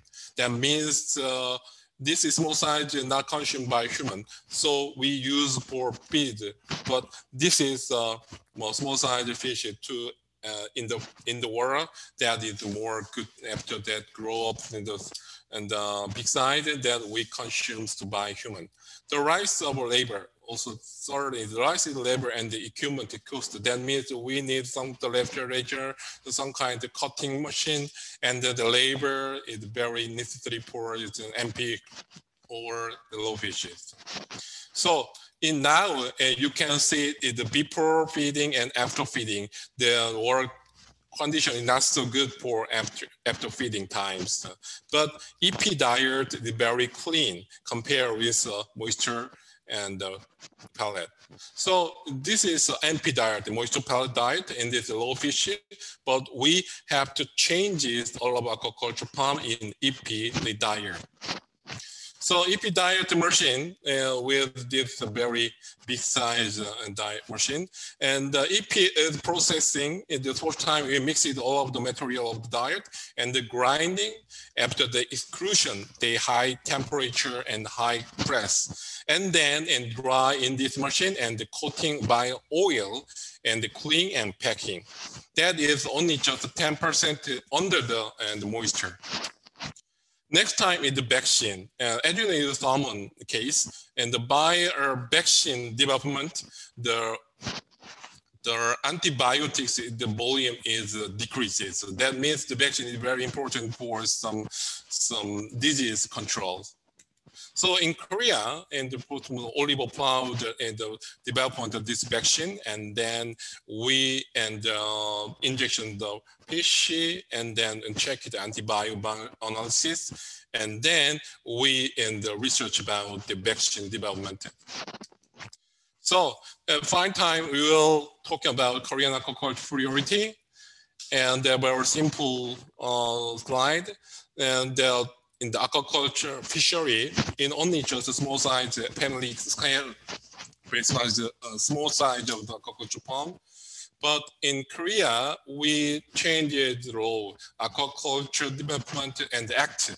That change, after that changes, the enterprise aquaculture company can control on the management of the big size aquaculture pond, and also permit of the company and penetrate in the aquaculture industry, and then induction of the investment to aquaculture industry.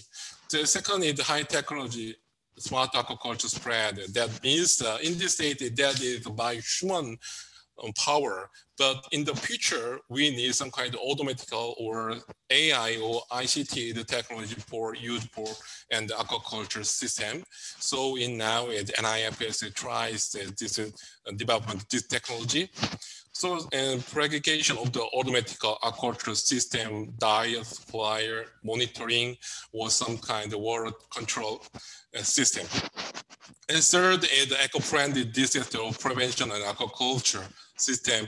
That means the management of aquaculture environment, the mandatory EP diet or vaccine breeding technology is very good for in the future in Korea. Thank you very much. In these times, I hope to say Indonesia is a very good condition in the aquaculture industry, and the Korean is a very long history of the aquaculture.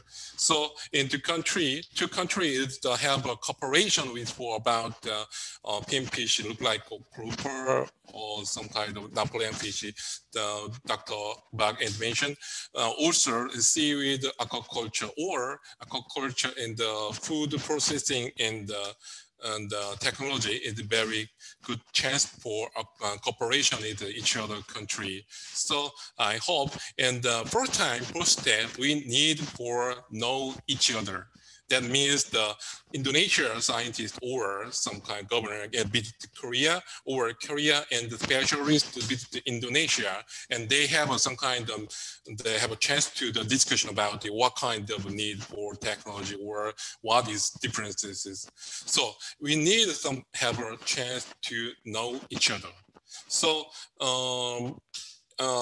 in Korea, we, after our minister visited Indonesia, we MOF, Minister of Ocean and Fisheries Science and Fisheries, is they try to make some meeting for cooperation method with Indonesia. I hope sometime, I hope in the visit to Indonesia and Bogor. Thank you very much for today's presentation. Thank you, Dr. Kim. Yeah.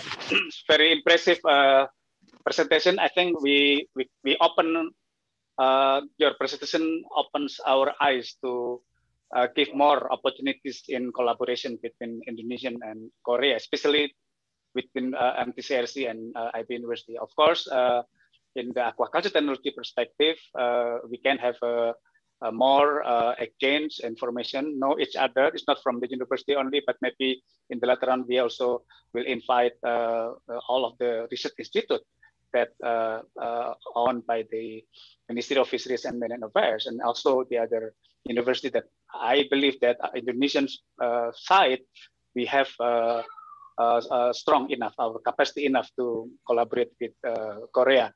And I think for this IPB University's perspective, the Dean, Dr. Yulianda, and our boss, the Director of the CCRMS, Dr. Jan Pittner, also here, will catch up the opportunity of the collaboration from this first workshop. Thank you, Dr. Kim, for the very interesting presentation.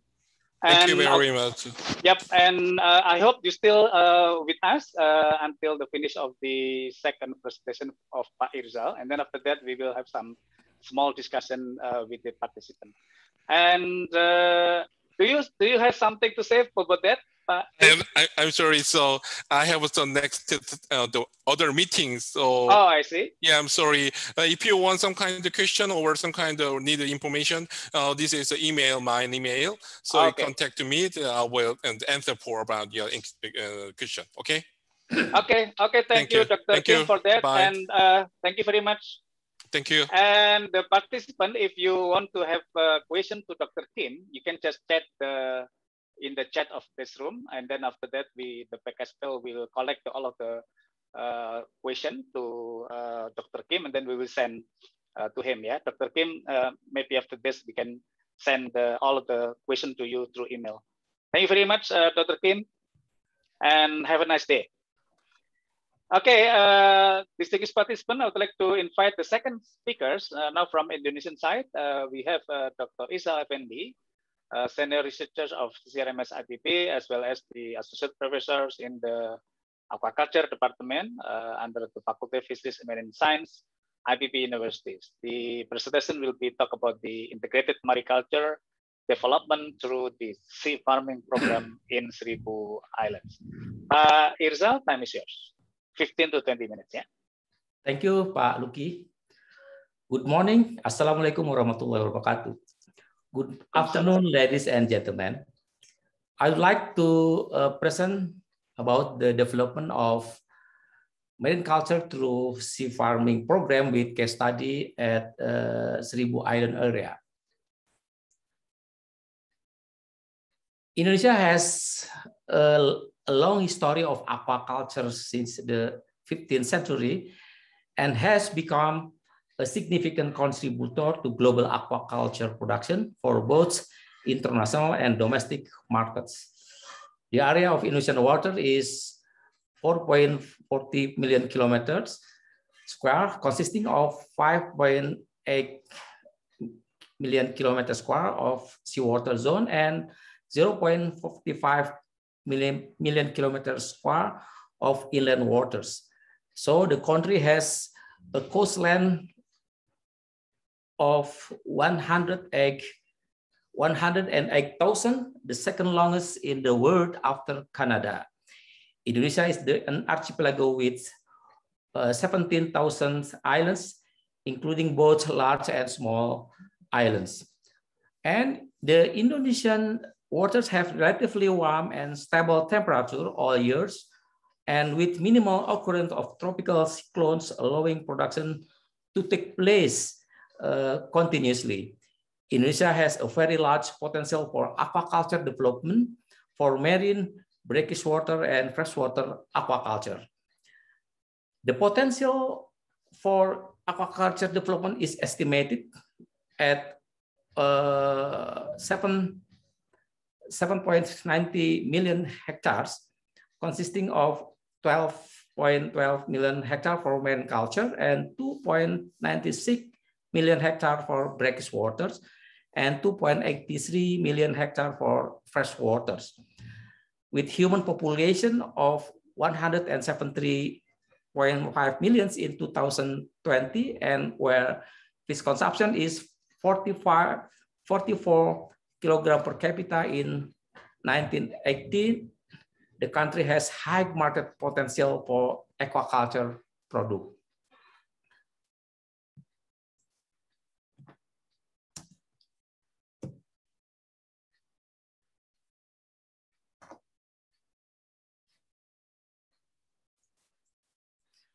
Indonesia is among the major aquaculture producing countries. The aquaculture productions of the country reached 5.4 million tons, which is around 6.60% of the world's aquaculture production in 2018. Indonesia is the third largest aquaculture producer in the world after China and India.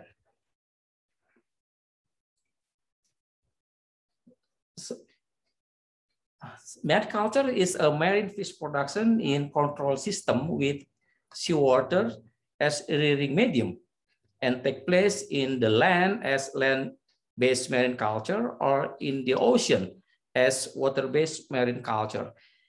In our perspective, marine culture is a part of sea farming program. This program was first launched in 2005 by the Center of Coastal and Marine Resource Studies, IPB University at the Seribu Island of Northern Jakarta. Sea farming is an integrated marine culture development program with hatchery development, fisheries, and tourism and marine tourism, with stress to technology development, business, community empowerment, institution, and marine environment conservation. So The main goal of the sea farming program is to the empowerment of economic of coastal communities and small islands. In this program, marine culture development goes hand in hand by hatchery development. In our concept, hatchery production is an input for the marine culture system and also for restocking purposes. Various marine culture system and technology can be developed, such as floating net cage, fixed net cage, pen culture, or submersible cage. Soon, we PKSPL will bring in the submersible cage for lobster as a form of research cooperation with PT Aquatic Indonesia in the Korea-Indonesia program of the Ministry of Education and Culture of Indonesia. The objective of restocking is to increase the stock of fish, commonly coral reef fish in the sea. This stock enhancement is to improve capture fisheries production performance. As we know, most of the population of the Seribu Islands are fishermen. The restocking activity conducted in the sea farming area, and the fishermen catch the fish by under several regulations, such as using selective fishing gear, reporting fishing yield, and so on.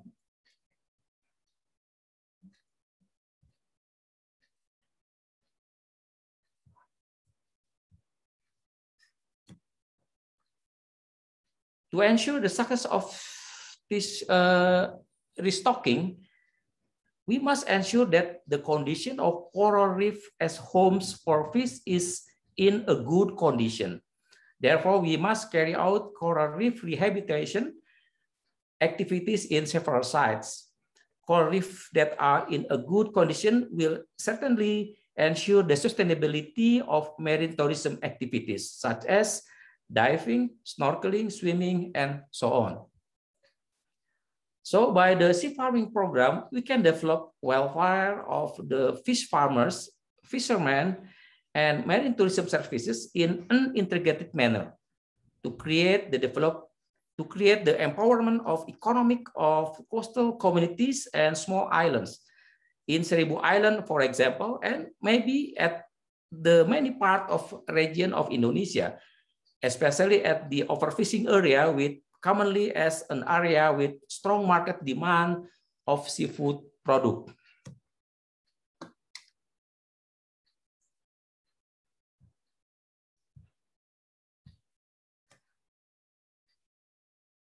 Seribu Islands is one of the administrative area of Jakarta, where most of the area is the sea and only small part is land.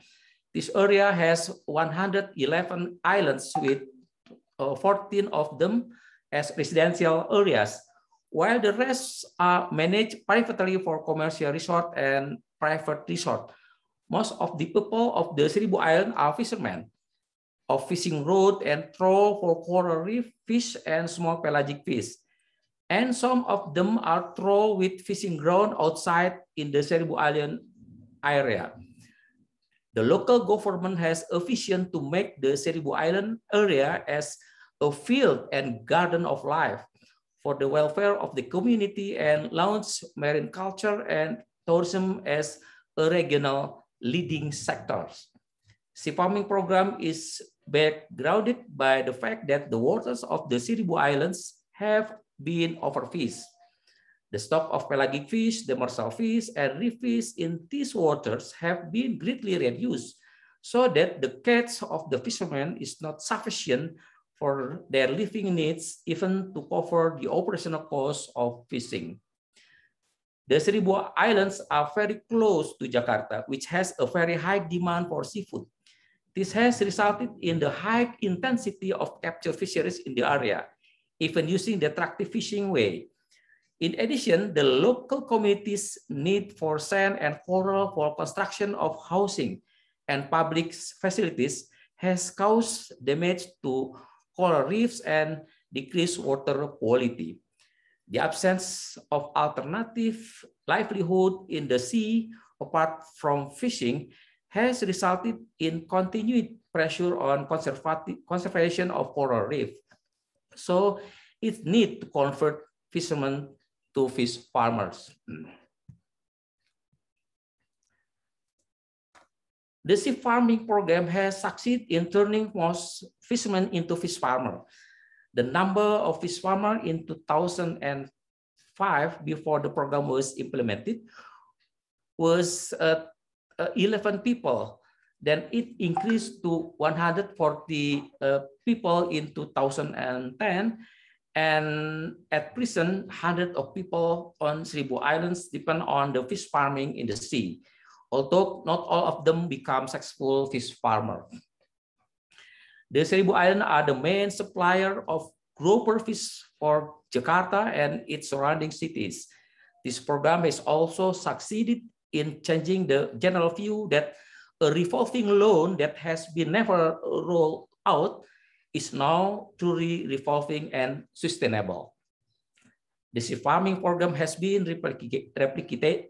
replicated in other areas in Indonesia, such as in the Nasik Strait, Belitung Islands, Bangka Belitung Province, and Kau Islands, North Halmahera, North Maluku Province.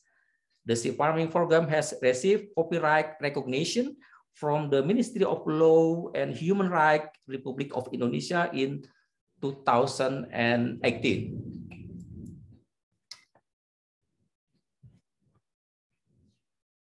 The sea farming program includes training, piloting, testing, piloting, mentoring for local communities in utilizing the sea for seafood production, especially grouper.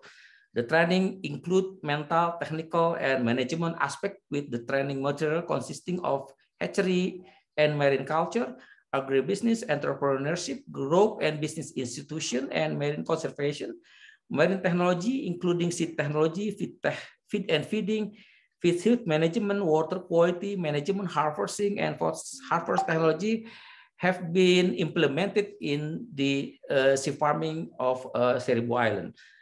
The training structure comes from the universities and are some from entrepreneurs. The training method is Jodi, which is training for adults that is directed to help solve business problem and the daily life participant. The training provided is in the form of in-class lectures, demonstration, practical exercise, and field visit. Pilot farming is carried out to demonstrate the training participant that why they have received the training, as well as to develop appropriate technology. Demonstration farms were given to participants in this activity based on the principle of seeing is believing, thus facilitating the process of technology dissemination and business management to participants. This pilot or demonstration farm was carried out in special unit or production unit belonging to the training participant other than sea farming center facilities. The development technology is carried out through action research activities covering the theme of marine culture, coral reef conservation, capture fisheries, socioculture, and institutional, bioeconomic, and so on. So the development of marine culture technology and management is carried out in conjunction with the pilot held in the program. Marine culture research include applied research, farming research, or production scale research that can directly solve technical problems in the field related to seed, feed, water quality, fish disease and health, catch engineering, and production management. Several marine culture technology that be developed is herbal substance for fish health management, smart automatic feeder, and using the underwater camera for observing fish behavior and presence.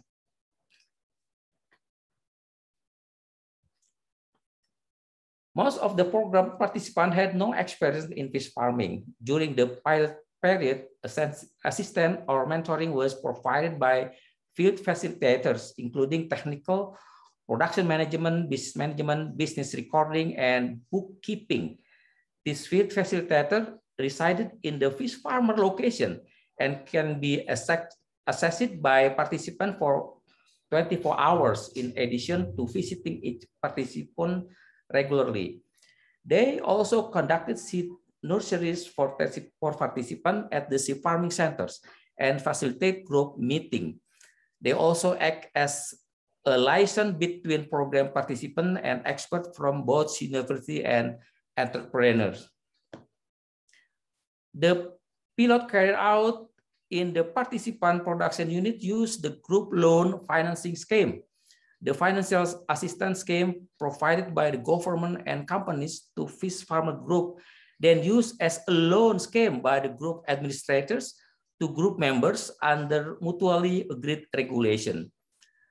The rule for playing loan fund are quite effective in changing the intention of program participants from receiving financial assistance to borrowing business fund.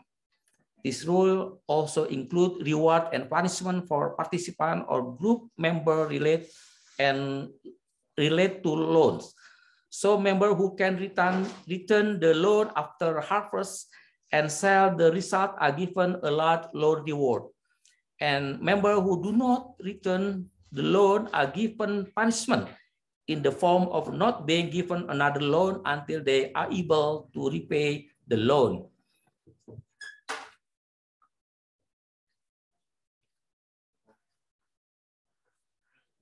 In our sea farming program, the loans are provided in the form of production input, namely seed and feed, not in the form of money. The borrowed seed come from the sea farming centers, are larger size and superior. So they have a higher chance of reach market size and harvest. These seeds are imported from outside of the area of Seribu Island and reared first by the best technology in sea farming centers until it reaches the safe size for the program participant. The loan of large size and adapted seed guarantees the success of the program rather than in the term of money. Commonly, based on our experience, the loan in the form of money have a potential for misuse of the capital if they are not used properly.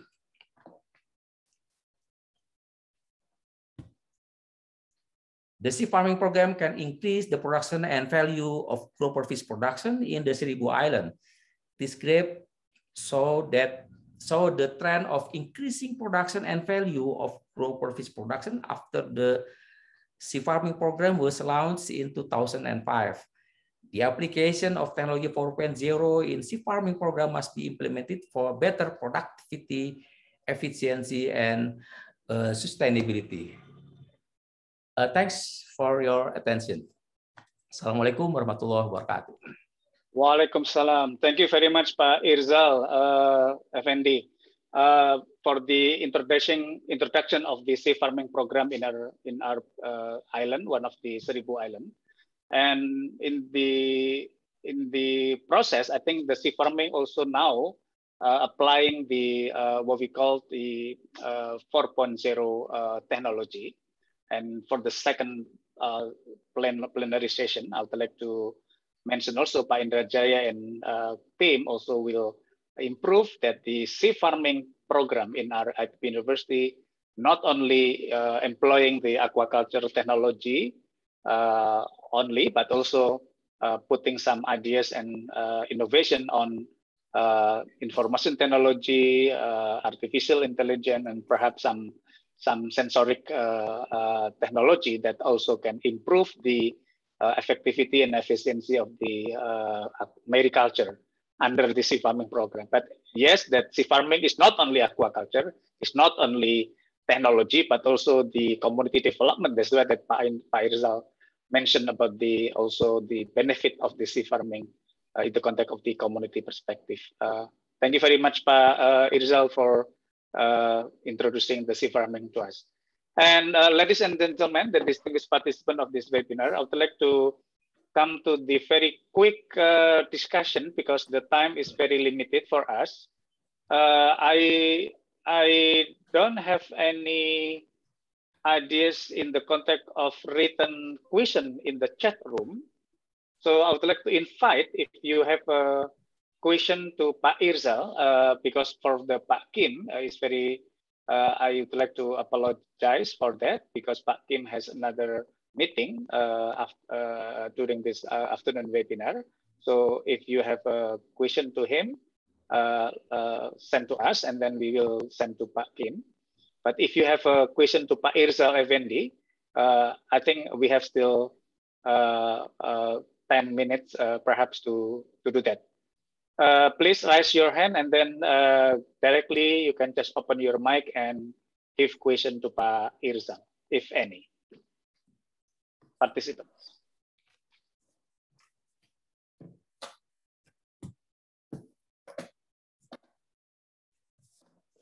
No?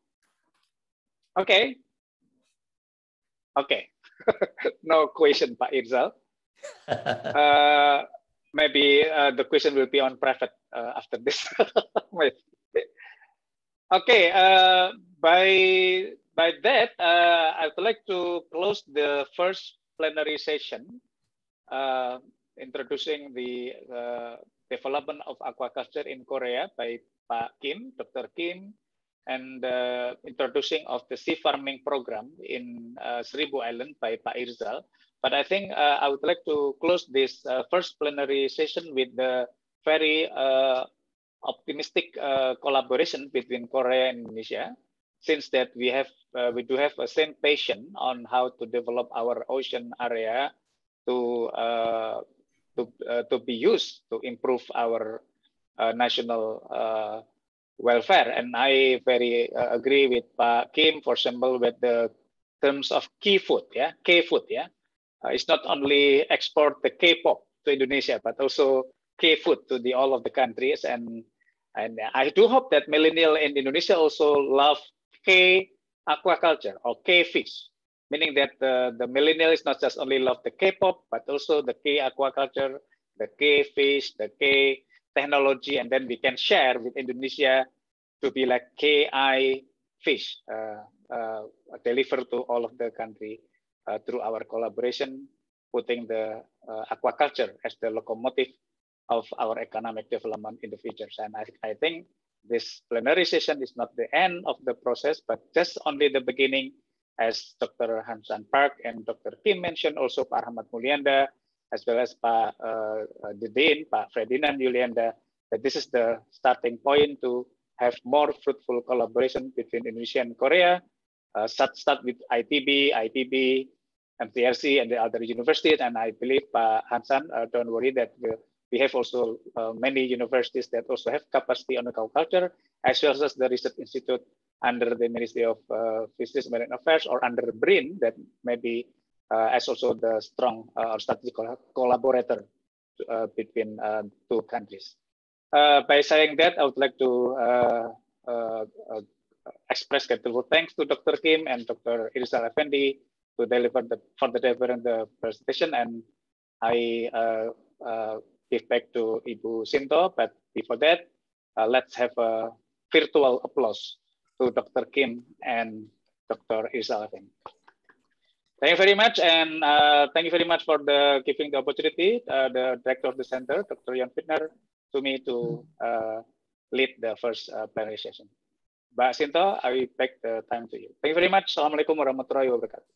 Waalaikumsalam warahmatullahi wabarakatuh. Okay, thank you very much, Dr. Luki Ardianto, for hosting our first panel presentation. Okay, so before getting to the second panel presentation, the committee would like to ask Pak Hansan. Pak Hansan, are you still there? Okay, Pak Hansan, would you please convey our gratitude to the speakers for the first panel presentation by giving away the certificate of appreciation. Okay, just wait for a while the committee will prepare the certificate.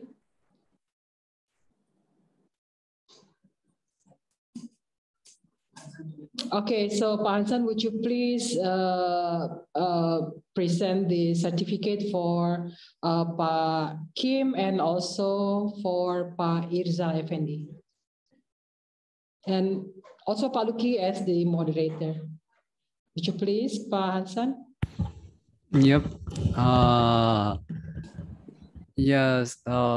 Thank you for a very good presentation for this seminar. And I would like to hand over this certificate to Dr.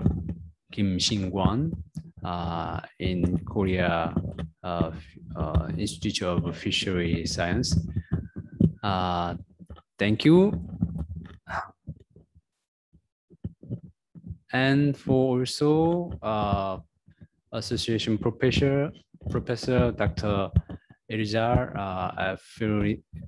FND, and thank you for your presentation. Especially, I'm very interested with the cerebral and yeah, research and center in IPB, and yep, I'm very glad to hand over this certificate to you. Thank you very much. The last one, Pak Hansan, for the moderator, for Pak Luki Adrianto. Yep.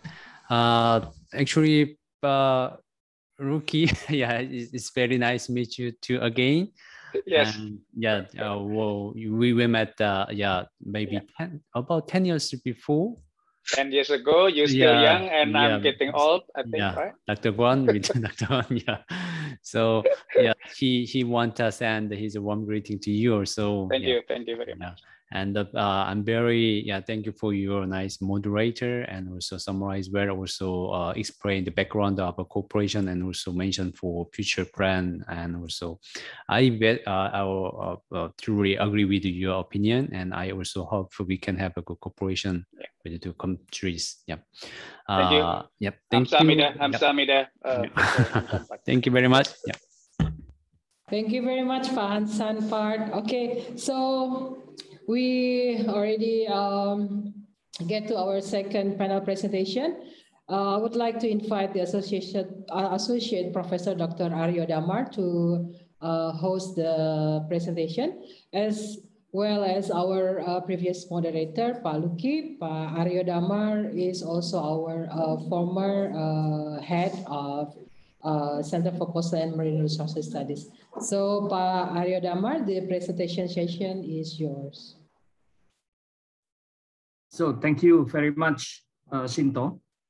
Good afternoon, everyone. So, it is a very nice and honor to ask to be a moderator of this seminar, and the Honorable, the Deputy of Kemenkomar, Director of IPB, the Dean of Faculty of Fisheries and Marine Sciences, IPB, and then the Director of PKSPL IPB, and then my colleague, Dr. Hansan Park, Co-Director of MTCRC, and then also my colleague, Dr. Iphone Rajawane from ITB, from MTCRC Indonesia as well, and then our colleagues from Korea, Dr. Kim Shin-kwon and Dr. Chung Kyu-jeon, and also our colleagues from Indonesia, and all participants. So, Assalamualaikum warahmatullahi wabarakatuh. Good afternoon. Now, because it's time limitation, so I would like now to introduce the next research persons for this second session of today's workshop. And the topic of this second workshop is the application of digital technology in the field of marine aquaculture. So we would like to hear from two research persons. First is Dr. Sung Pyo-hur from Korea, and Professor Indrajaya from IPB. So both of you, I think in total we have 30 minutes for twice 2 times of presentation, meaning that each person will have only 15 minutes. And the first turn, I think we would like to invite Dr. Sung Pyo-hur. So Dr. Sung Pyo-hur is a senior research scientist from Jeju Research Institute the Korean Institute of Ocean Science and Technology, or KIOS. So Dr. Sung Pyo-hyur got his PhD from the University of Ryukyu, Japan, in the field of chemistry, biology, and marine sciences in 2012, I think. And then he got his master's degree from Jeju National University, and also his bachelor degree, he got it from Jeju National University in the marine life science in Korea. And without any further ado, I would like to give the next 15 minutes to kindly ask Dr. Sung Pyo-hyur to deliver your presentation. Is about the application of digital technology on mariculture practices in Korea. So, Dr. Hyur, the time is yours.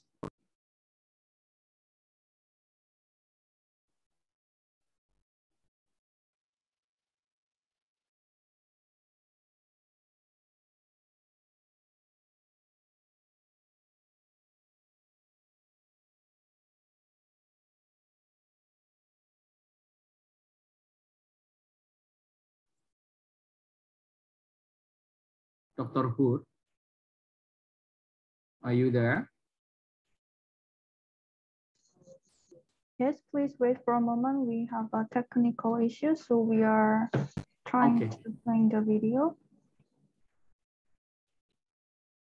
No problem, take your time.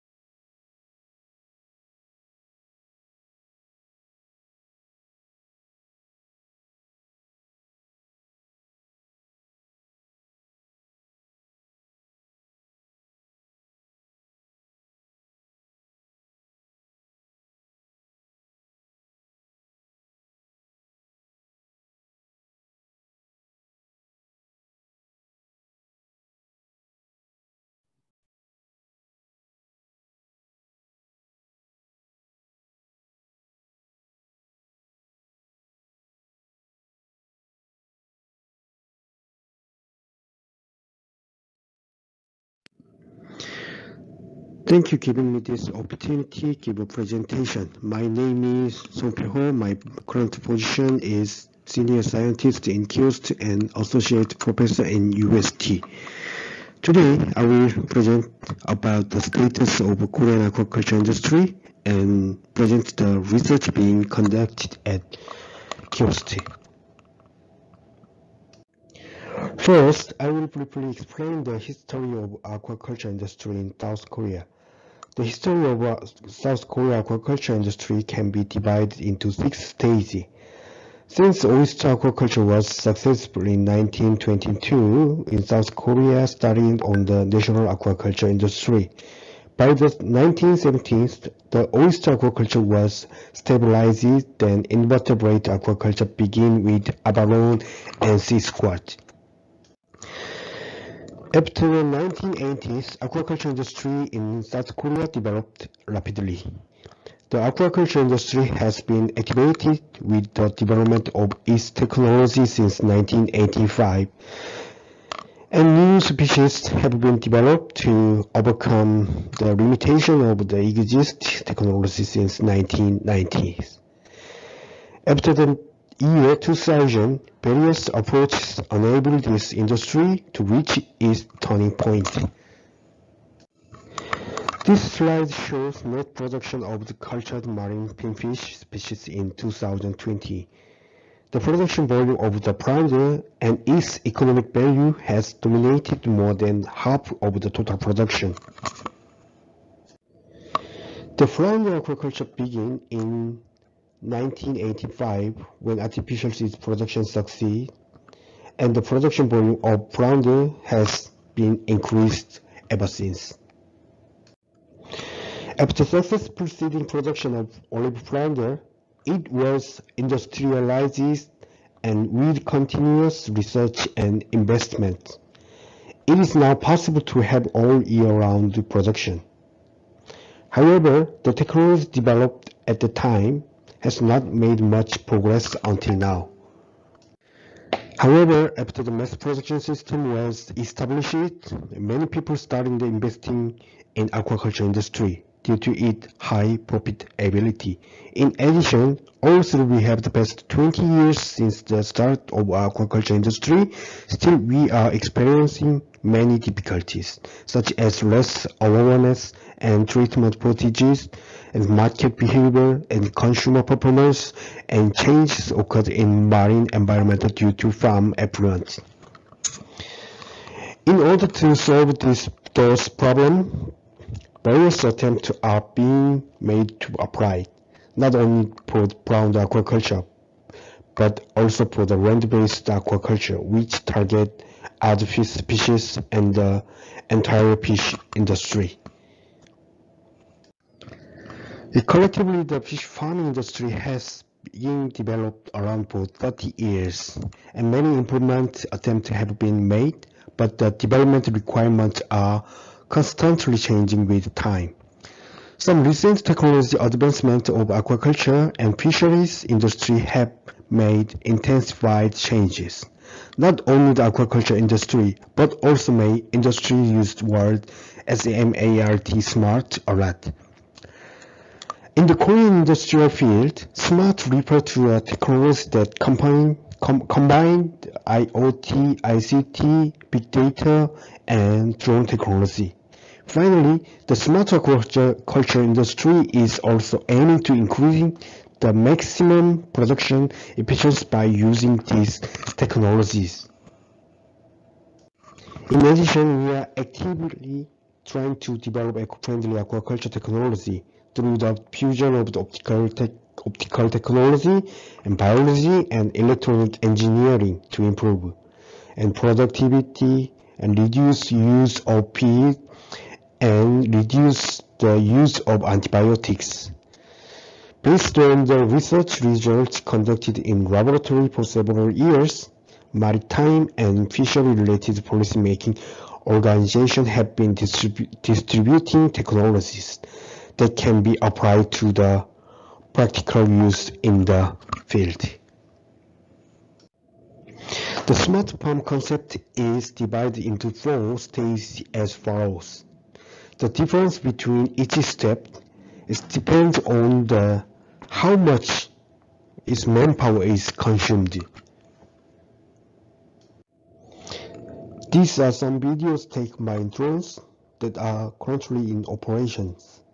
As drones have become popular for several years, nowadays they are being used in the aquaculture industry as well. However, up to now, the hardware part of the aquaculture industry in Korea is lacking. Similarly, the current drones have to be operated manually. So it is expected that they will operate more efficiently if AI function is installed. From this slide, I will briefly tell you about the research related to the aquaculture industry that KIOST is conducting. Our team researched on the fish endocrine system and applying that research results to the aquaculture industry. In addition, we studied the relationship between fish physiology and climate change by conducting joint research with several Asian countries. Lastly, we are conducting the research on improving the productivity of the aquaculture industry through the convergence of engineering technology and aquaculture technology. Among them, I would like to introduce a topic related to the aquaculture industry. The many aquaculture companies are making many attempts to lower the production cost and increase the high quality harvest. In order to increase the productivity more efficiently in aquaculture industry, KIOST is conducting research and commercializing of LED light source to promote the fish growth and control the early sexual maturation. In addition, we are developing and distributing a real-time breeding information inspection system using the smartphone to make farm management process more efficient. In this study conducted by KIOST, the 540 nanometer green LED promotes the growth of flounder by 80%, or around 2 times compared to control during the 1 year, and also increase the resistance to disease, which significantly reduces the mortality of the flounder. In particular, field-scale studies have significantly improved the fish well-being by boosting the immune system and increasing growth rate and reducing stress. The amount of the antibiotic used by the aqua farm and the amount of feed supplies has been reduced. This is expected to have an impact on the development of aquaculture industry because it can lower the production cost and lower the amount of emission result. This project was conducted to collect individual images and video data of swimming behavior, disease, and abnormal behaviors of common fish species used in aquaculture industry in South Korea. The collected images are refined and processes for AI to recognize. This screen shows the process of acquiring images to identify the abnormal behaviors of farmed fish. We provide guidelines for anomalous behavior and AI classified anomalous behavior according to the guidelines. Using this, AI classified to behavior as abnormals, then it provides a service that can detect the condition of breeding tanks or early sign of spread of disease. And this is how an AI service model is created through the above-mentioned process. In this sense, the size of the fish, the classification of the fish species, and the recognition of each individual are performed.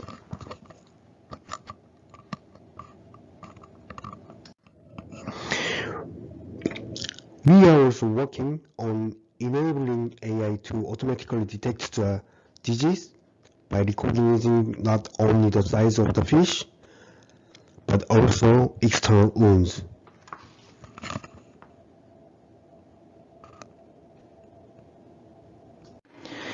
In addition, through the AI running data construction project, if AI can detect the fish disease information and abnormal behavior early and deliver the information to the manager, it is expected to be a great help in managing aquaculture organisms.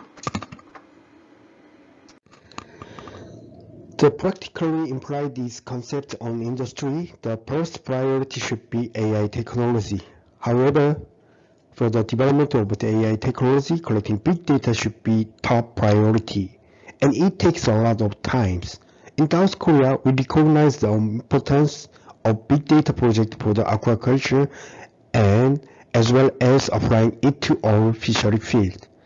In the next few decades, new technology may be developed that we do not even think of now, and we may have to try new things. However, I think it is certain that the present attempts will lead to the future industries. However, it is not possible to predict with certainty what problem will arise in the aquaculture industry due to change in the global environment. The accumulated information and experience will be the driving force to solve this problem.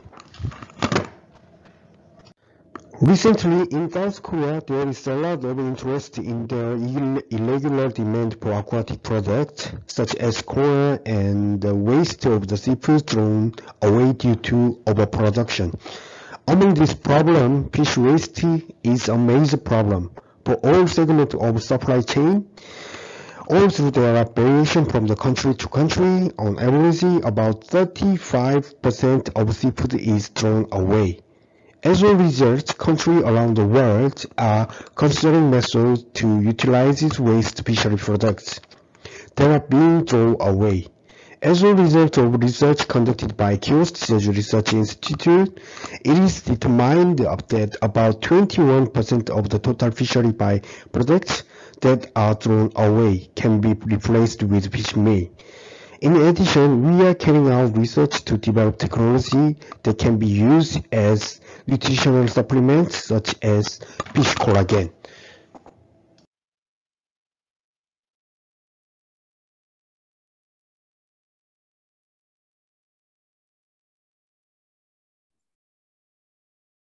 So, very impressive. So, I think Dr. Hur has already shared how the big data and IT things, digital technology has been incorporated in the activity of marine aquaculture in Korea. We have already seen as well from the video that shared, so recorded, and how this IT technology able to improve such production of fish, and also at the same time, this can be improving the effectivity and efficiency of the economic sector of the process of this marine aquaculture. And also the most important thing is, I believe that by applying this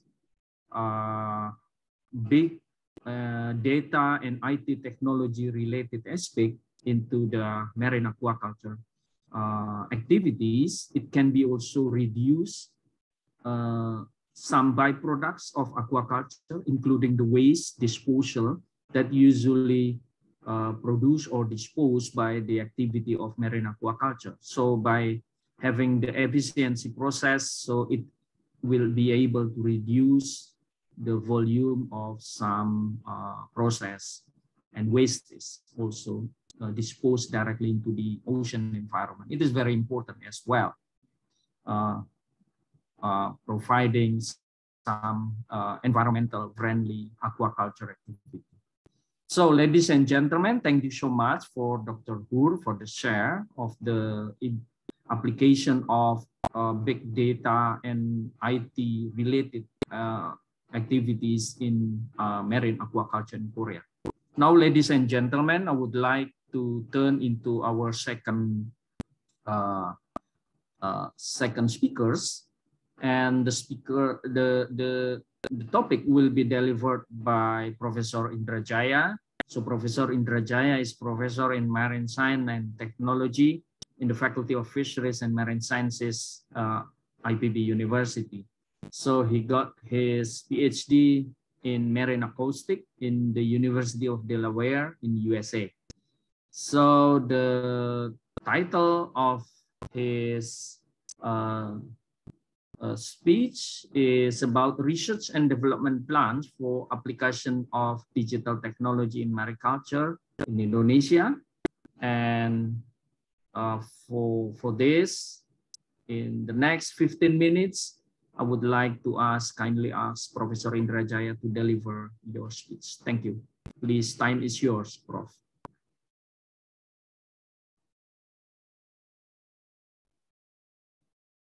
Professor Indrajaya, are you here?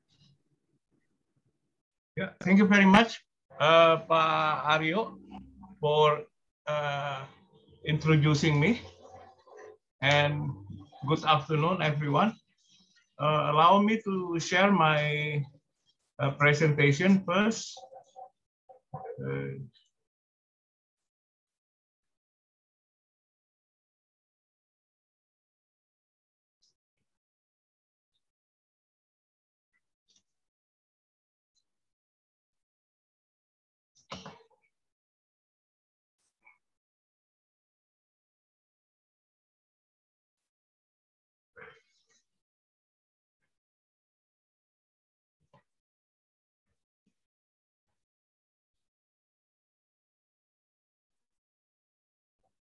Can you see it, Arief? Not yet? Yes, we can see, but can you make it in the slideshow form? Yes. Is it on? Yeah. Yeah. All excellent. right. Again, thank you everyone for still staying in this webinar. As mentioned by Pak Arief, my presentation titles for this evening is a research and development plan for application of digital technology in mariculture. We have heard from the starting of this webinar about mariculture, yeah, and I think I will not. Maybe I'm not going to repeat that. So I will give you sort of like a summary about what we are facing in the marine mariculture. Yeah. This is end-to-end mariculture production system. So if given we have these natural resources and all the infrastructure and the science and technology available to us, we can start our mariculture production system early on from the site selection. Yeah, let me have, from site selection, and then the construction of cage culture, and then we will start preparing the seed and have some feeding management system in place. After that, we will go through the water quality management, health management, until we are really going to ready for harvesting. But before that, we will do maybe some sampling, whether it is really about time to harvest. So this is very much the process. And from this node, yeah, from this process after another, one process after another, we can have a digital system basically in place. And below here, I gave you the instrumentation system that people have used, especially in mariculture. For example, for the site selection, we can use a drone. I think it's illustrated earlier. The use of drone to select a site, and then we check the water quality and maybe also the oceanographic parameter. Yeah, and in construction of a pond also, construction of a cage also, like that. We have this underwater robot that could see whether we are doing it right already, and also when the production is ongoing, we can clean up our cages. So all this instrumentation now is available, and if not, we need to develop it ourselves. So we need, what we are doing here is to develop first the system to be fully instrumented, and then integrated as one system. Once it's integrated, then we can improve further to become automatized or automated system. This is how we view the smart aquaculture systems once all these instrumentation are in place. Now, once we have the instrumentation in place, we will get data, of course, yeah. We will get our data for all this. And the next step, of course, is to be able to make some kind of a diagnostic or monitoring system from this data, whether, for example, our dissolved oxygen is in the lower value, then we need to pump up the oxygen, yeah? Or maybe we can do some later on, once we fully be able to monitor, then we can move forward to a prediction or forecasting. Prediction or forecasting, what will happen in the next hours or maybe 24 hours, depends on how good we are, you know. And then the prescription, you know, or optimization process that we can conduct.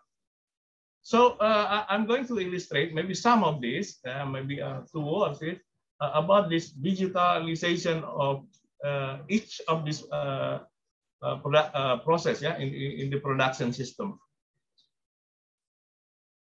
Okay, for example, when we come up with, when we start with the site selection, for example, as I mentioned, we can use a drone. In this case, for example, we can use a autonomous surface vehicles to get information on the bottom condition of our potential site. For example, here, we can use that.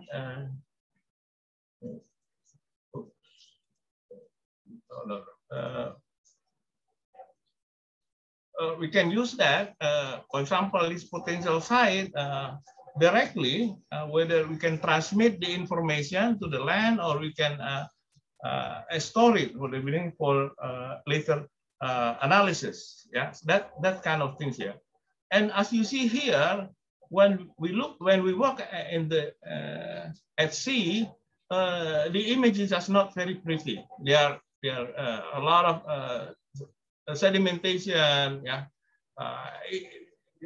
you need to further process the images first before we do something else. Yeah.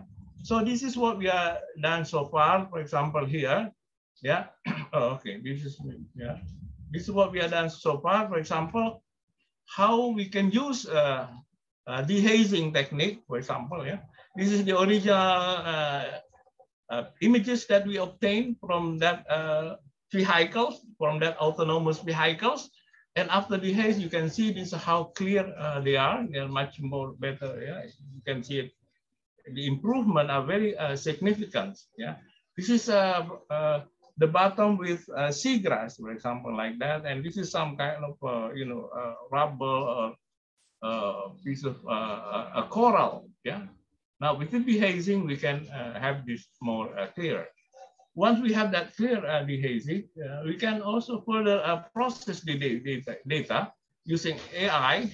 Yeah, also mentioned in early speaker. We can compute, for example, the coverage of this area, how much actually the seagrass is there, or the rubbles and everything. Then based on this, we can decide whether this is the right site for our mariculture. So that very much what it is. Yeah.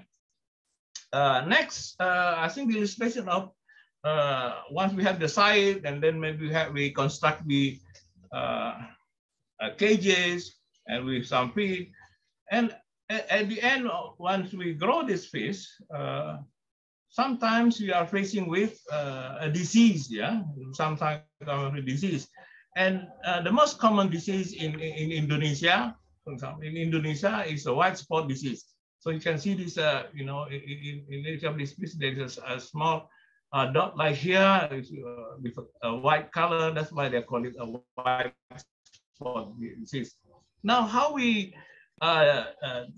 detect and how we compute, how widespread these diseases are. So that's also important. So we can do something about it. Now we can take the pictures and start, using underwater, using our underwater television system, for example. Then we can process that with the help of artificial intelligence. We can try to see how spread these diseases are already occurred in our fish. Yeah. So using, for example, this neural net, yeah, neural net algorithm, we can compute this the spread of this white spot disease. Okay, so this is just an algorithm that you can see here. Now you can start see this is how we isolate this white spot disease, and then we can come up with these pictures in each of that state of the algorithm. So we can see where they are, where these white spots are, and we can calculate later how severely condition, so we can make our decisions. So that's very much what we will do in our mariculture system. So next, what will be our plan? What will be our plan? We have a site. I think it's already described by Dr. Irsal.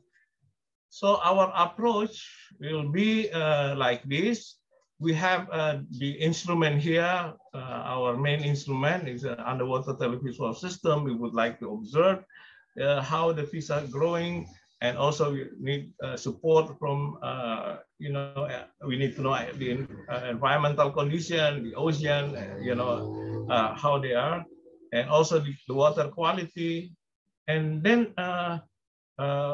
we need maybe to have for fish management, we have this automatic feeder. When are we going to feed the fish and how much, for example.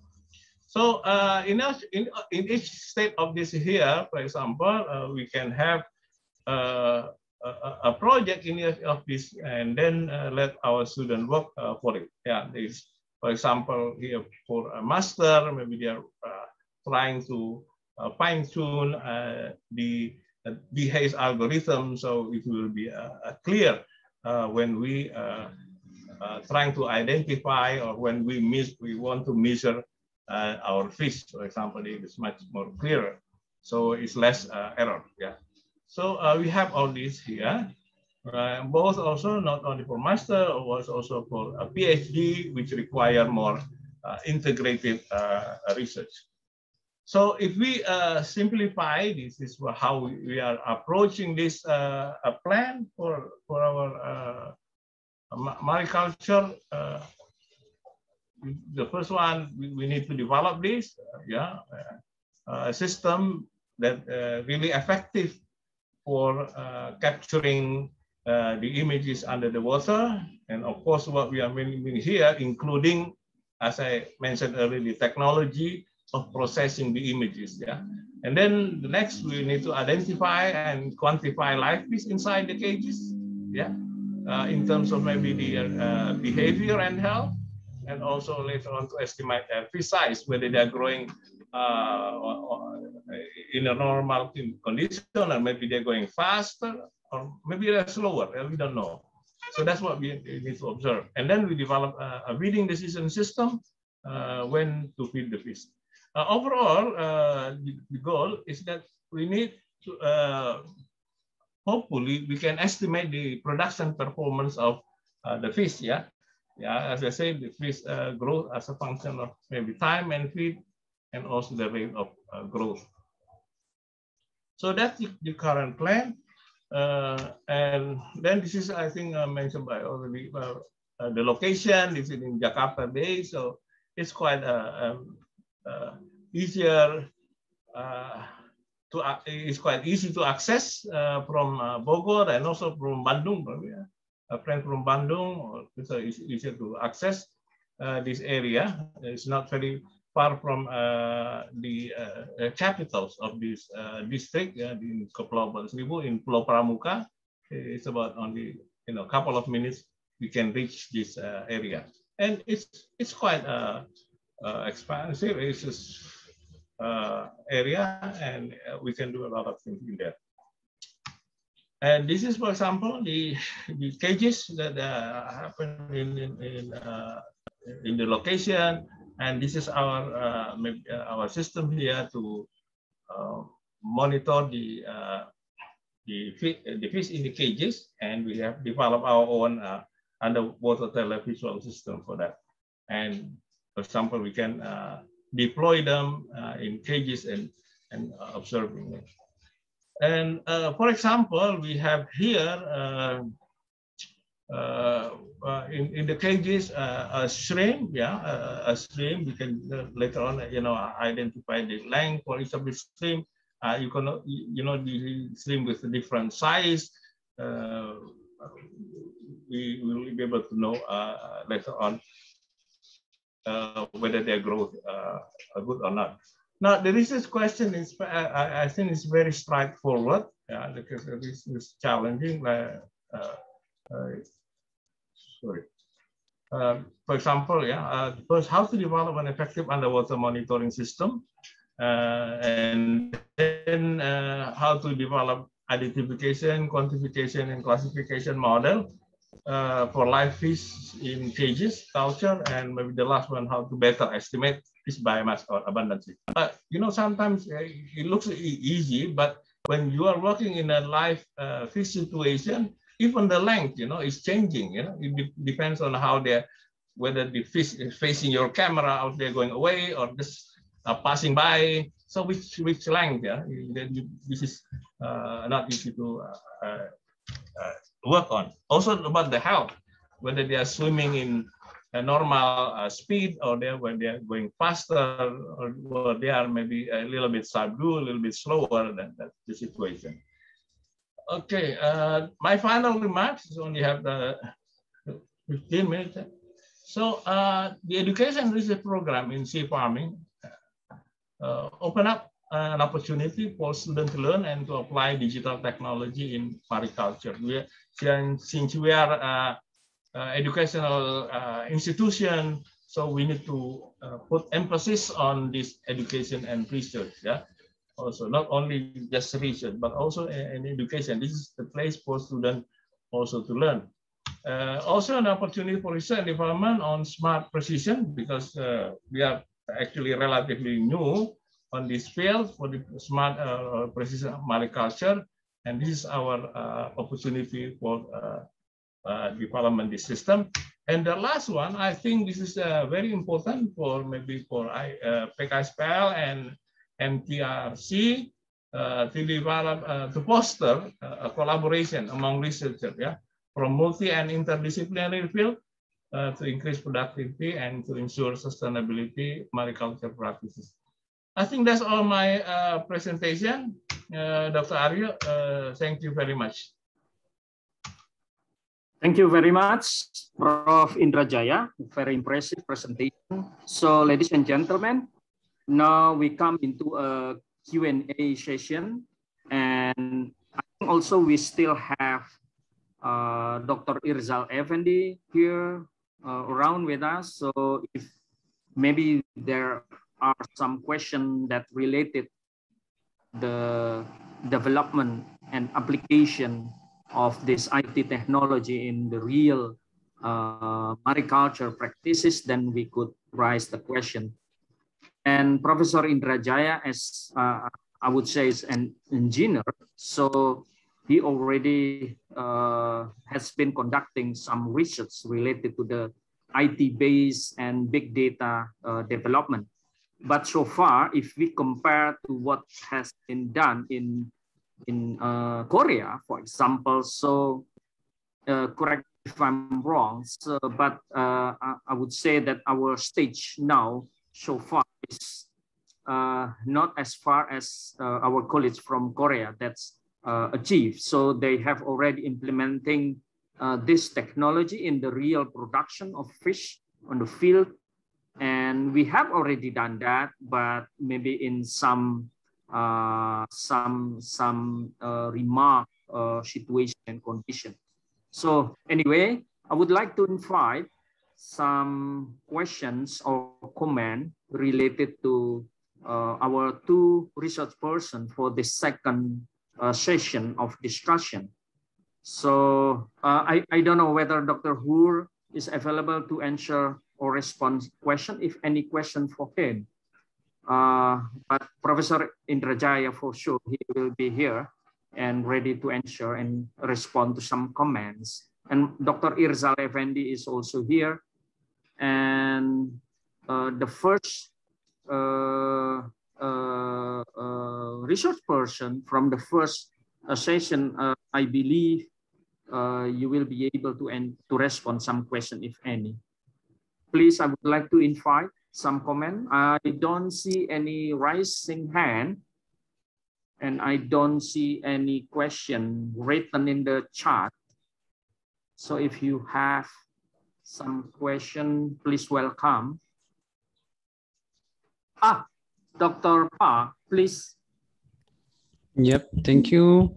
And thank you for very nice presentation. Actually, just in my presentation also I mentioned we want to make a follow project. I mean, specific cooperative project on the sea farming, especially about the smart aquaculture. So Professor Indrajaya, his presentation is very impressive. Already he applied to AI technology to smart aquaculture, and also have a more specific roadmap. And but I wonder actually when we apply to smarter things to aquaculture, and there will be several steps. So first step will be just you mentioned monitoring and recognizing something object on the sea using video or but I think how about sensing technology? I mean, sense for environmental parameter, including, yeah, of course, temperature, salinity, and pH, and DO. Many parameters will be used for aquaculture. So it should be monitored in real time and also store and also analyze for more productivity in aquaculture. So how about the status of Indonesia? Indonesia's smart aquaculture technology already done for that kind of just environmental monitoring using many sensors and also storing data, something like. I want to know that status. Okay, thank you, Dr. Park. So I think it's quite clear, the question, Pak Indra. Yeah. Yeah, I think the status of that technology that we develop our own very much system. We imported mostly the sensor because we don't have that technology yet. So we for example, we imported the sensor, and then we developed the electronic circuit for that to read what the sensor outputs, and then process the signals and then display the result. Yesterday I just come back from Banten, for example. We deploy an instrument to measure wave, a wave. We developed two systems basically. One is a logger, it's a data logger, and one for the real-time observation. So we use a very simple GSM technology to transmit this information to us directly. So it will be a real time. So we are now have that two systems. And not only wave, we also have the, for example, wind, of course, sea surface temperature. So we are very much actually mastering that technology. So when we later on plan this is start this semester where we are going to develop our mariculture in Kepulauan Seribu, we certainly also incorporate that kind of observation. So as you see, this is not only monitoring, but as I say, we have this also capability of making a prediction, as I say. As I illustrated, we have, for example, the time series is just a matter. If we have a time series, then we can make a prediction of the parameters that we are observing. I hope I answer your question, Dr. Hansen. Yeah. Thank you for your answer. Yeah, can I continue my question? Yes, sure. Please. Sure, yes. sure. Yeah. So, how about in what can I say, industry side? I mean, actual aquaculture. There is some kind of sensors to measure ocean parameters, including pH, temperature, yeah, something, right? Is it already applied to industries sector in sea farming in your on the sea, So that is my actual question. Yeah. Oh, that's actually your question about the industry. Whether the industry are available to support this instrumentation. I will say most of the instrumentation is still, if we produce it inside of the country, is still very much in the early stage. So most of the sensing, most of the sensors are imported, imported from outside, especially from China, and that provide a cheaper sensor and cheaper technology. I haven't seen yet, for example, a product from Korea. Maybe if you can provide like a cheaper sensor, better and better quality than China, maybe I think Indonesia will consider that. But certainly the sensor technology is not yet. I honestly say that it's still beyond our capability. Okay, thank you. What about that, Dr. Park? Thank you. So maybe another continuing question raised by Dr. Park is from myself. Maybe one question is Professor Indrajaya or Pak Irzal, could you explain how far our aquaculture industry has been implementing this such technology, like what has been shown by the presentation, the first Dr. Hur in Korea? Maybe Pak Indra? Yeah, maybe Pak Irsal have a better information on that, how intensive this technology being applied in mariculture, but I don't see much yet action in terms of mariculture. A lot in brackish water aquaculture. Brackish aquaculture, which is basically grows shrimp, which is has a very good economic value. Then the technology is much more wider applied in that type of aquaculture. So thank you, shrimp aquaculture, Yeah, but not in a marine. Marine is very marine, mostly very traditional. Still very traditional. Not traditional. I think it's conventional. So conventional. Okay.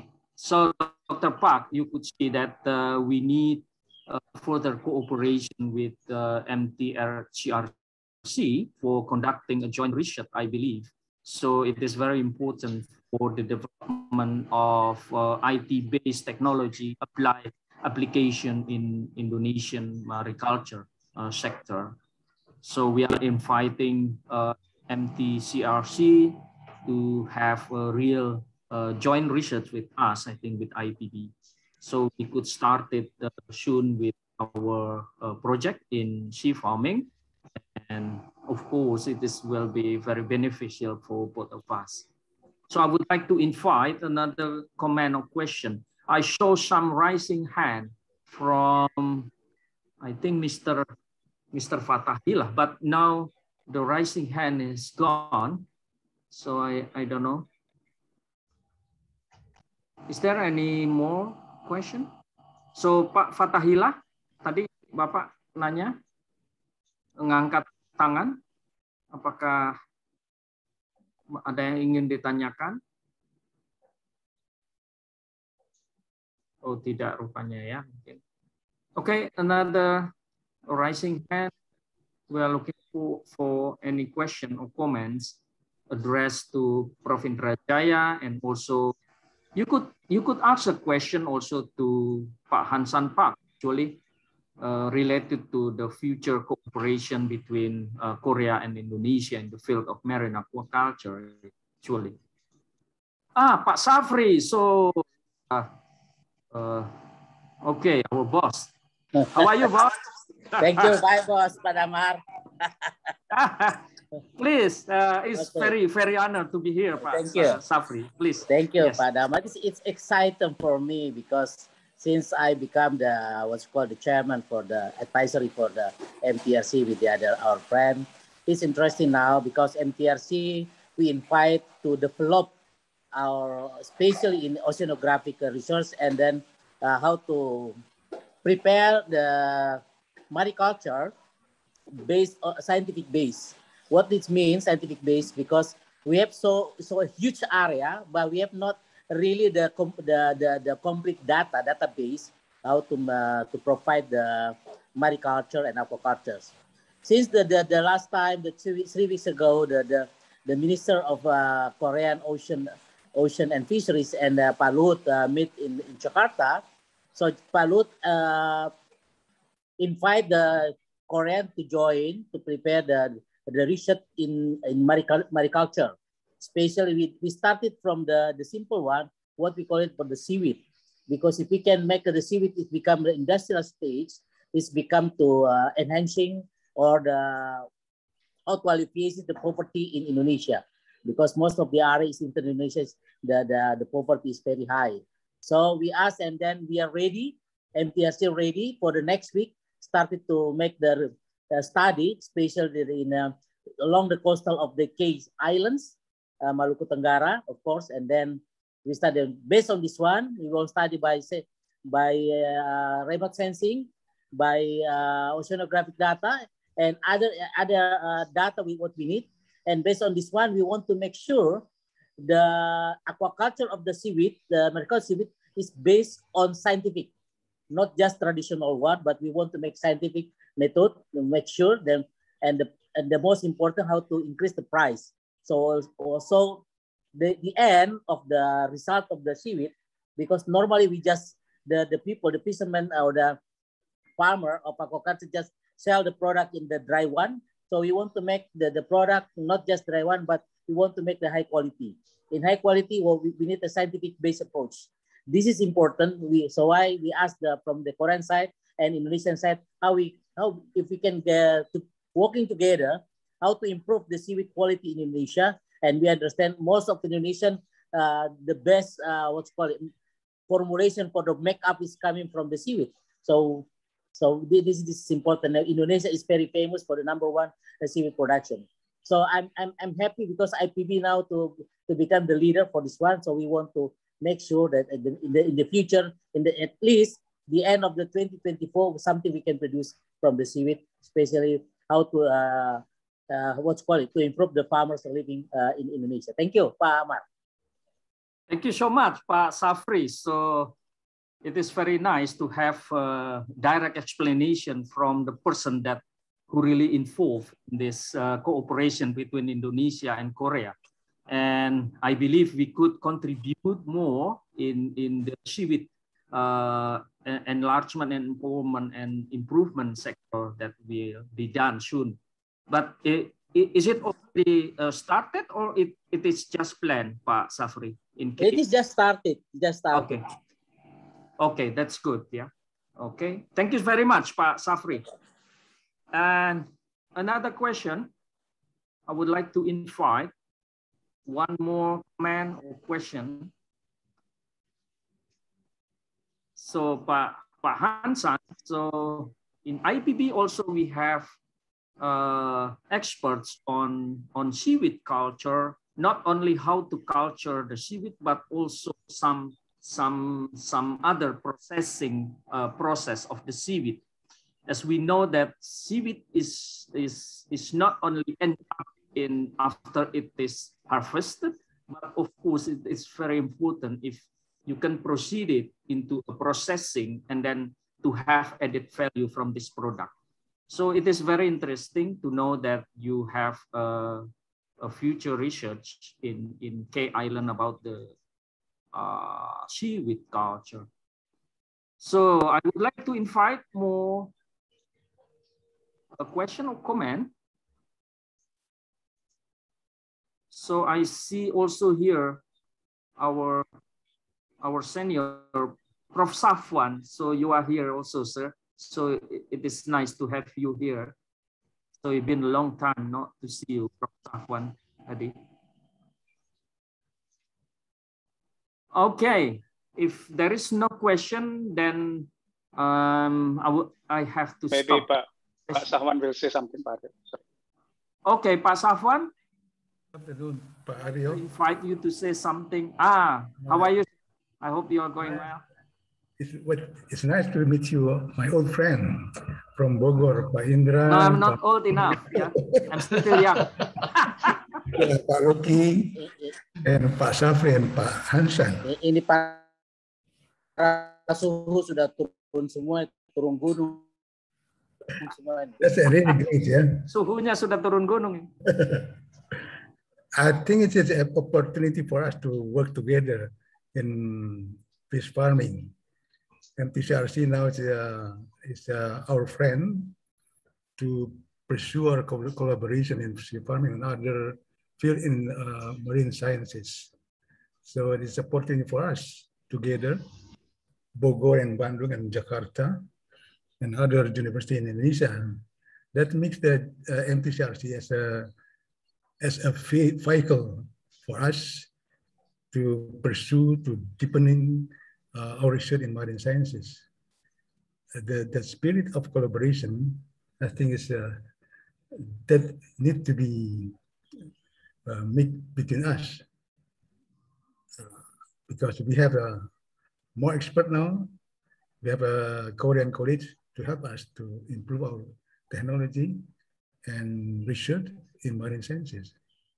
I believe that using the MTCRC as a vehicle, we can go together and grow together, Indonesia and Korea, in pursuing high standard of research in marine sciences. So, as I'm now, it's already rather old now, so I believe my young colleagues has more opportunity to do a better research in an international standard in marine sciences. I have Pak Indra, Pak Luki, Pak Ario Damar, and other friends in Bogor. And also we have colleagues in IPB and Korea. So let us work together. Pak Safri as a leader of as head of fishery board in MTCRC. We'll be happy if we get more input, more feedback from how to improve our research in marine sciences. That's all my comment, Pak Aryo and Pak Indra, Pak Ruki, Pak Hansan, Pak Safri, and my other friends in Bogor. Long time not visit Bogor now. Yeah. More than 2 Thank you so much, Pak Thank you. Hardy. Thank you. So it's been Thank you, very Pak Sawan. nice.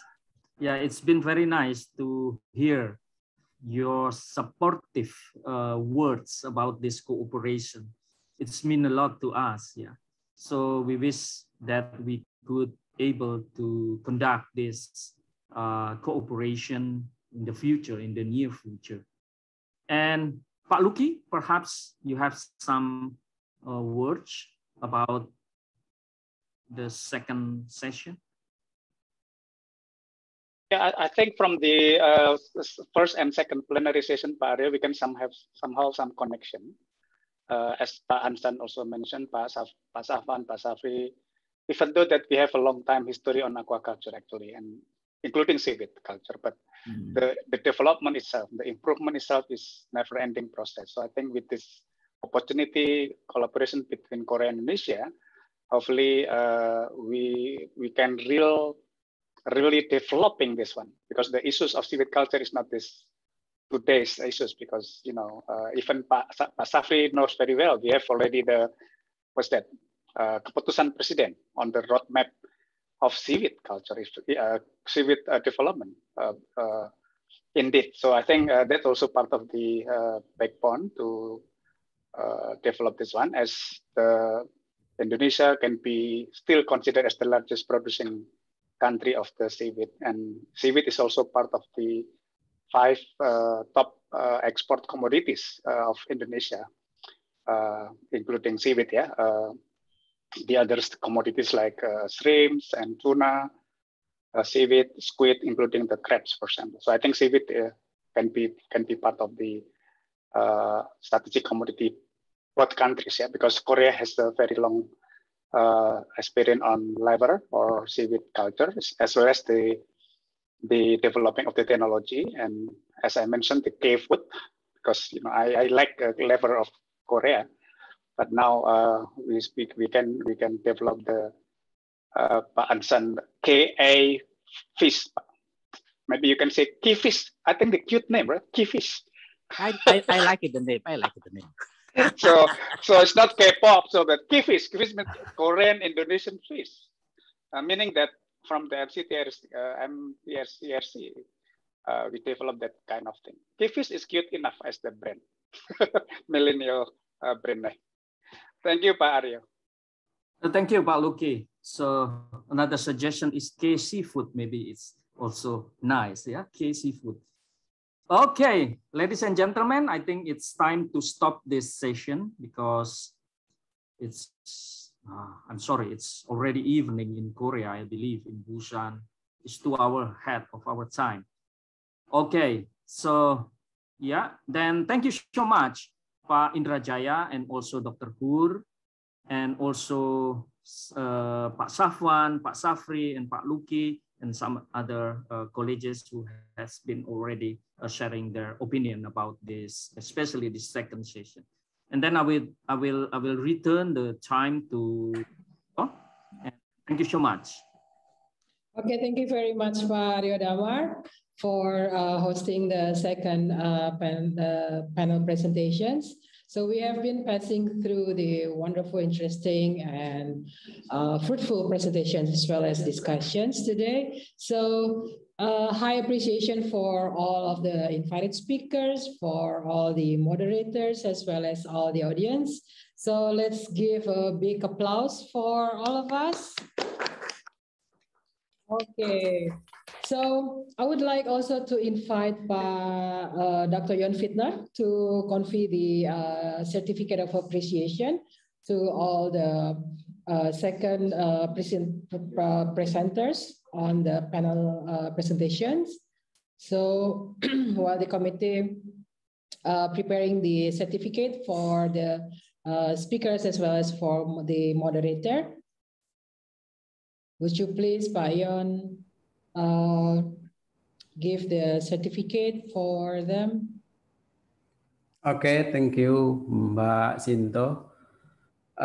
Thank you very much for the impressive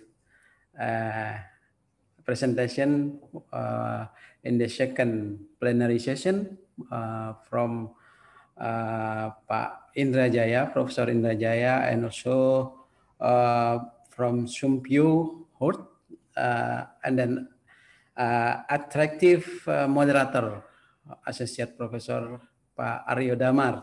Thank you. And then I will deliver the a certificate to the presenter. The first to the Pak Aryo. I will deliver the certificate as a moderator. Thank you very much. Thank you so much, Pak Yon. Yeah. It's been a pleasure and very honored to me to be a moderator. Thank you. Thank you very much for your participation as moderator in this second session. The next,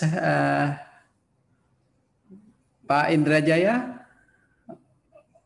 Yeah, Prof. Indrajaya, I deliver the e-certificate and we will send the email certificate to you. Also, thank you very much for your presentation. It's a nice presentation. I think this is a moment for us to create a more activity and collaboration between MTCRC related with smart technology in the sea farming area. Thank you, Pak Indrajaya. And then Pak Hansan, I need your help to represent of the MTCRC to accept the certificate for Sumpyu Horn, and I need your help to send the Dr. Sumpyu to deliver the certificate.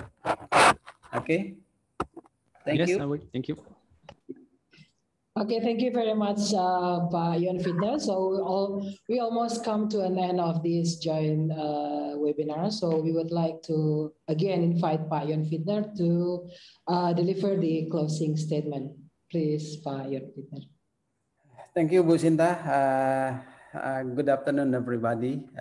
Distinguished Rector IPB University, Professor Arief Satria, and then Deputy Assistant in Aquaculture for Coordinating Ministry of Maritime and Investment, Pak Rahmat Yulianda, and Co-Coordinator Director of Korea-Indonesia MTCRC, Hansan Park, Dean of Faculty of Fisheries and Marine Science, IPB University, Pak Fredinan Yulianda, and our speaker from Korea, Dr. Kim, Dr. Pugh, and then also from Indonesia, Dr. Irzal and Professor Indra Jaya. Thank you. And then all of the moderator, this our joint webinar, Associate Professor Luki Adrianto and Associate Professor Aryo Damar, and all participants, distinguished ladies and gentlemen.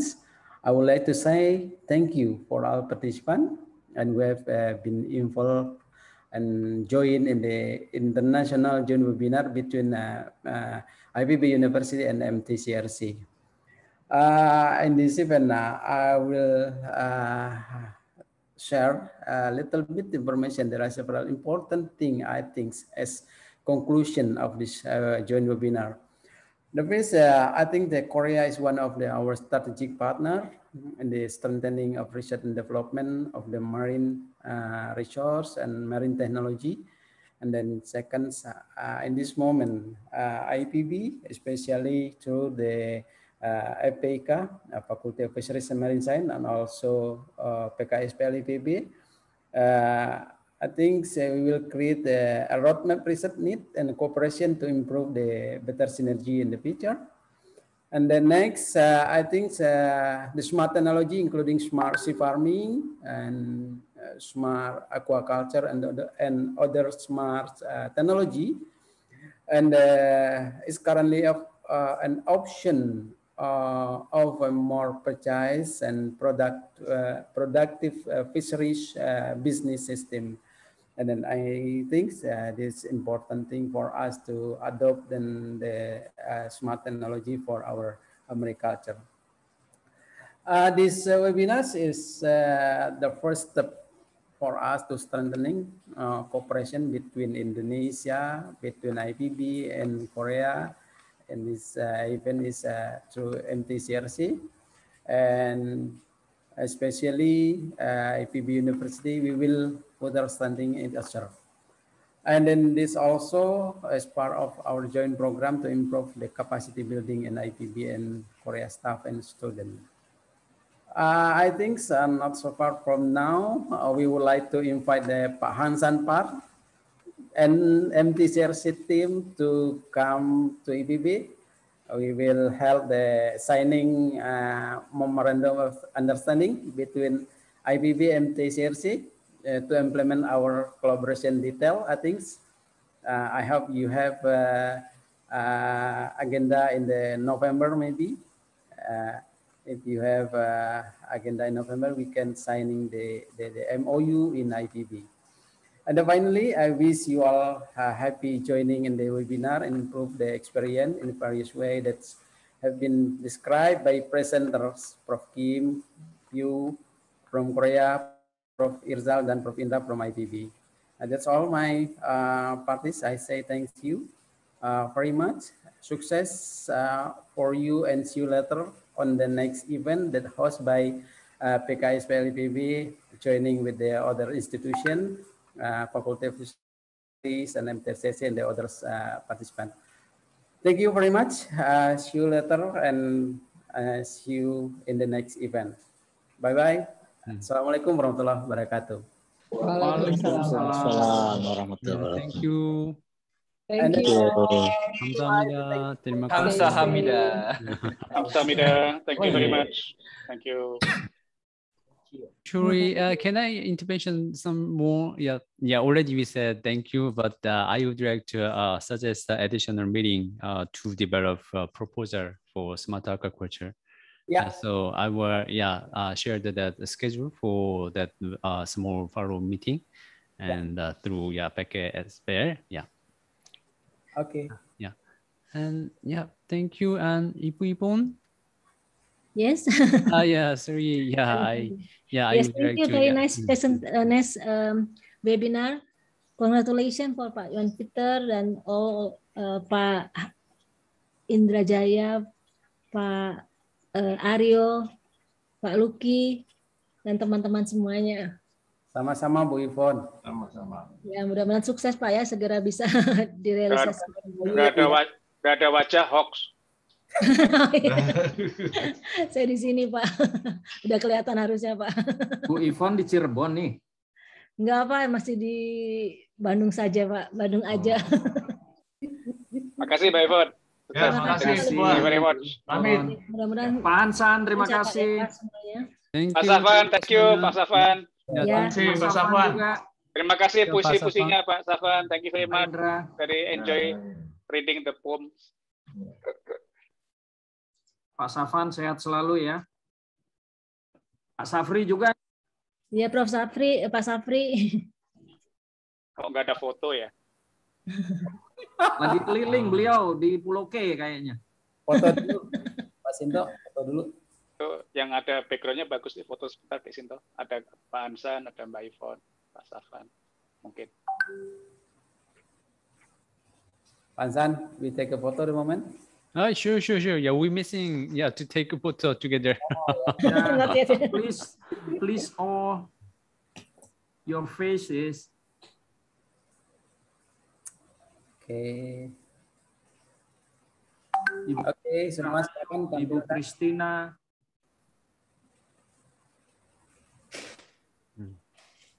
So Ibu Christina is from ITB as well? No, ITB is our secretary, our director. MTCRC manager. MTCRC manager. It's Korean, Pak. Orang Korea, Pak. Turn on oh, sorry. I thought you were from Bandung. Ya. Oke. Ambil fotonya. Mbak Sinto ngambil atau Mas Heru? Oke, Mas Heru, please take the picture. Okay.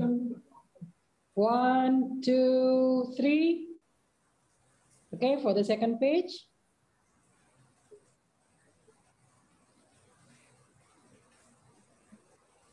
Okay, once again. Are you ready, Pak Heru, Mas Heru? Okay. 1, 2, 3. Okay. Okay, more pages. Only 2 pages, right? Only 2 pages. How many pages? Okay, good. Thank you. Thank you, everyone. Thank you. Pak Yon, Pak Luki. Terima kasih. Pak Ivon, thank you. Thank you, Ibu Christine. Congrats. Pak Hansan, can you deliver my regard to Pak Subjekon, ya? Pak Hansan. Yes, I will. Thank you very much. I sent to the Facebook today. To his Facebook. Thank you very much. Thank you. Terima kasih. Thank you, Pak Yon. 감사합니다. 감사합니다. Thank you, Professor Safan. 감사합니다.